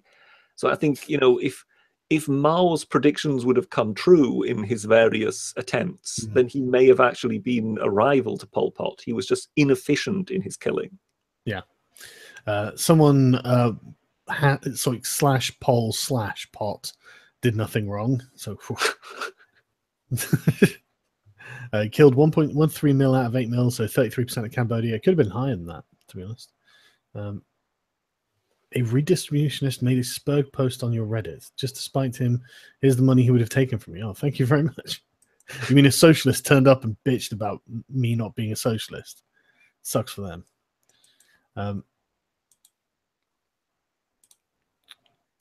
What's the release date for this game? I haven't got a release date for this game. I hadn't thought about it. Mugabe killed at least 30,000 in Matabeleland. That's something I've been able to corroborate. 20,000 was all I could find. And yeah, Mugabe needed to pump up those numbers. They genuinely were rookie numbers. This is not impressive. for a dictator. Yeah, I think we've basically, I think we're all kind of a bit taken aback by some of them as to how low those figures were. Because yes, you do expect all of these people to be in the hundreds of thousands of millions, and then with some of them you suddenly think, well, hang on a moment, 30,000 really? That's all there was. I can't believe Pinochet was only 2,200. It's like it really is. It's weak. It's barely being a dictator at all. Come on. School report, must try better, must try harder. Yes. Yeah. Does body count increase to relative population, even if small by raw numbers? Sorry, that was the Pol Pot thing. Yeah. I think it. As I say, that's where I differed from you two, because I felt it's in relation to the overall size of the population. No, I think that's relevant. But I think it's also related to, and this is where you two differed from me. It also relates to how much time you've got. And I think in that regard, Hitler was astonishingly efficient. Well, that's true. That's a fair point. Had one given him more time to expand, I think his numbers would have shot up rather remarkably. Lenin's second-tier dictator, a side case pick. Stalin took power at least. Lenin was given it by the Kaiser, not earned. Sad. Impressive body count, though. Pretty staggering. It's astonishing level of cynicism within your chat. High-style dictator needs to be Hitler. He had millions of shoes, clothes, glasses, and knew how to use an oven. Oh, God. Aside from being awful, it doesn't matter. The style could suck, and I'm not impressed with his style. I think you were right, Richard. He knew he wasn't cool, Yes, I think he was smart enough to realize that if you look at some of the sort of dandies of the Nazis, people like what was a pilot called Adolf Galland, who always had his peak cap at an angle. And people like that. I'm familiar with them, to be honest. Then there was also that. There was that horrible. Was he a Gestapo or whatever? I think he was somewhere in the Czech Republic. Was it in Prague that the British organised an assassination of the chap? And he was also sort of a blonde Aryan boy who was a favourite. I don't know. I'd have to look it up. And he was. Is it Heydrich or something like that? And he was assassinated by British intelligence. Basically, they set up. And again, you see someone who looked very smart in his uniform, and again, the peak cap at an angle and very jaunty. I'll tell you what. After we've done this, we're going to have to do one for democratic leaders, because we could do a comparable one. Yeah, basically how to properly do it. Yes, I'm told here by the chat it is Heydrich. The snazzy looking one, and I think that's where Hitler just realized, look, I'm not going to be able to compete with these boys anyway, so I'm just going to keep it fairly simple. Right. Okay. Shall we bring it into the stream? That's almost. Yes, I think we're done, and I think the academic agent has either got technical problems or something. I think it's his technical problems that are remaining with us. But that's fine. But yeah, we'll definitely do another one of these, man. Because we've still got loads of those cards left, and then I'll sort out some online card game, and we'll be able to give it a crack. Brilliant. Thanks for watching, everyone. Take it easy. Honor and a privilege. So thank you very much for having me. Oh, no problem. Take care. See you about.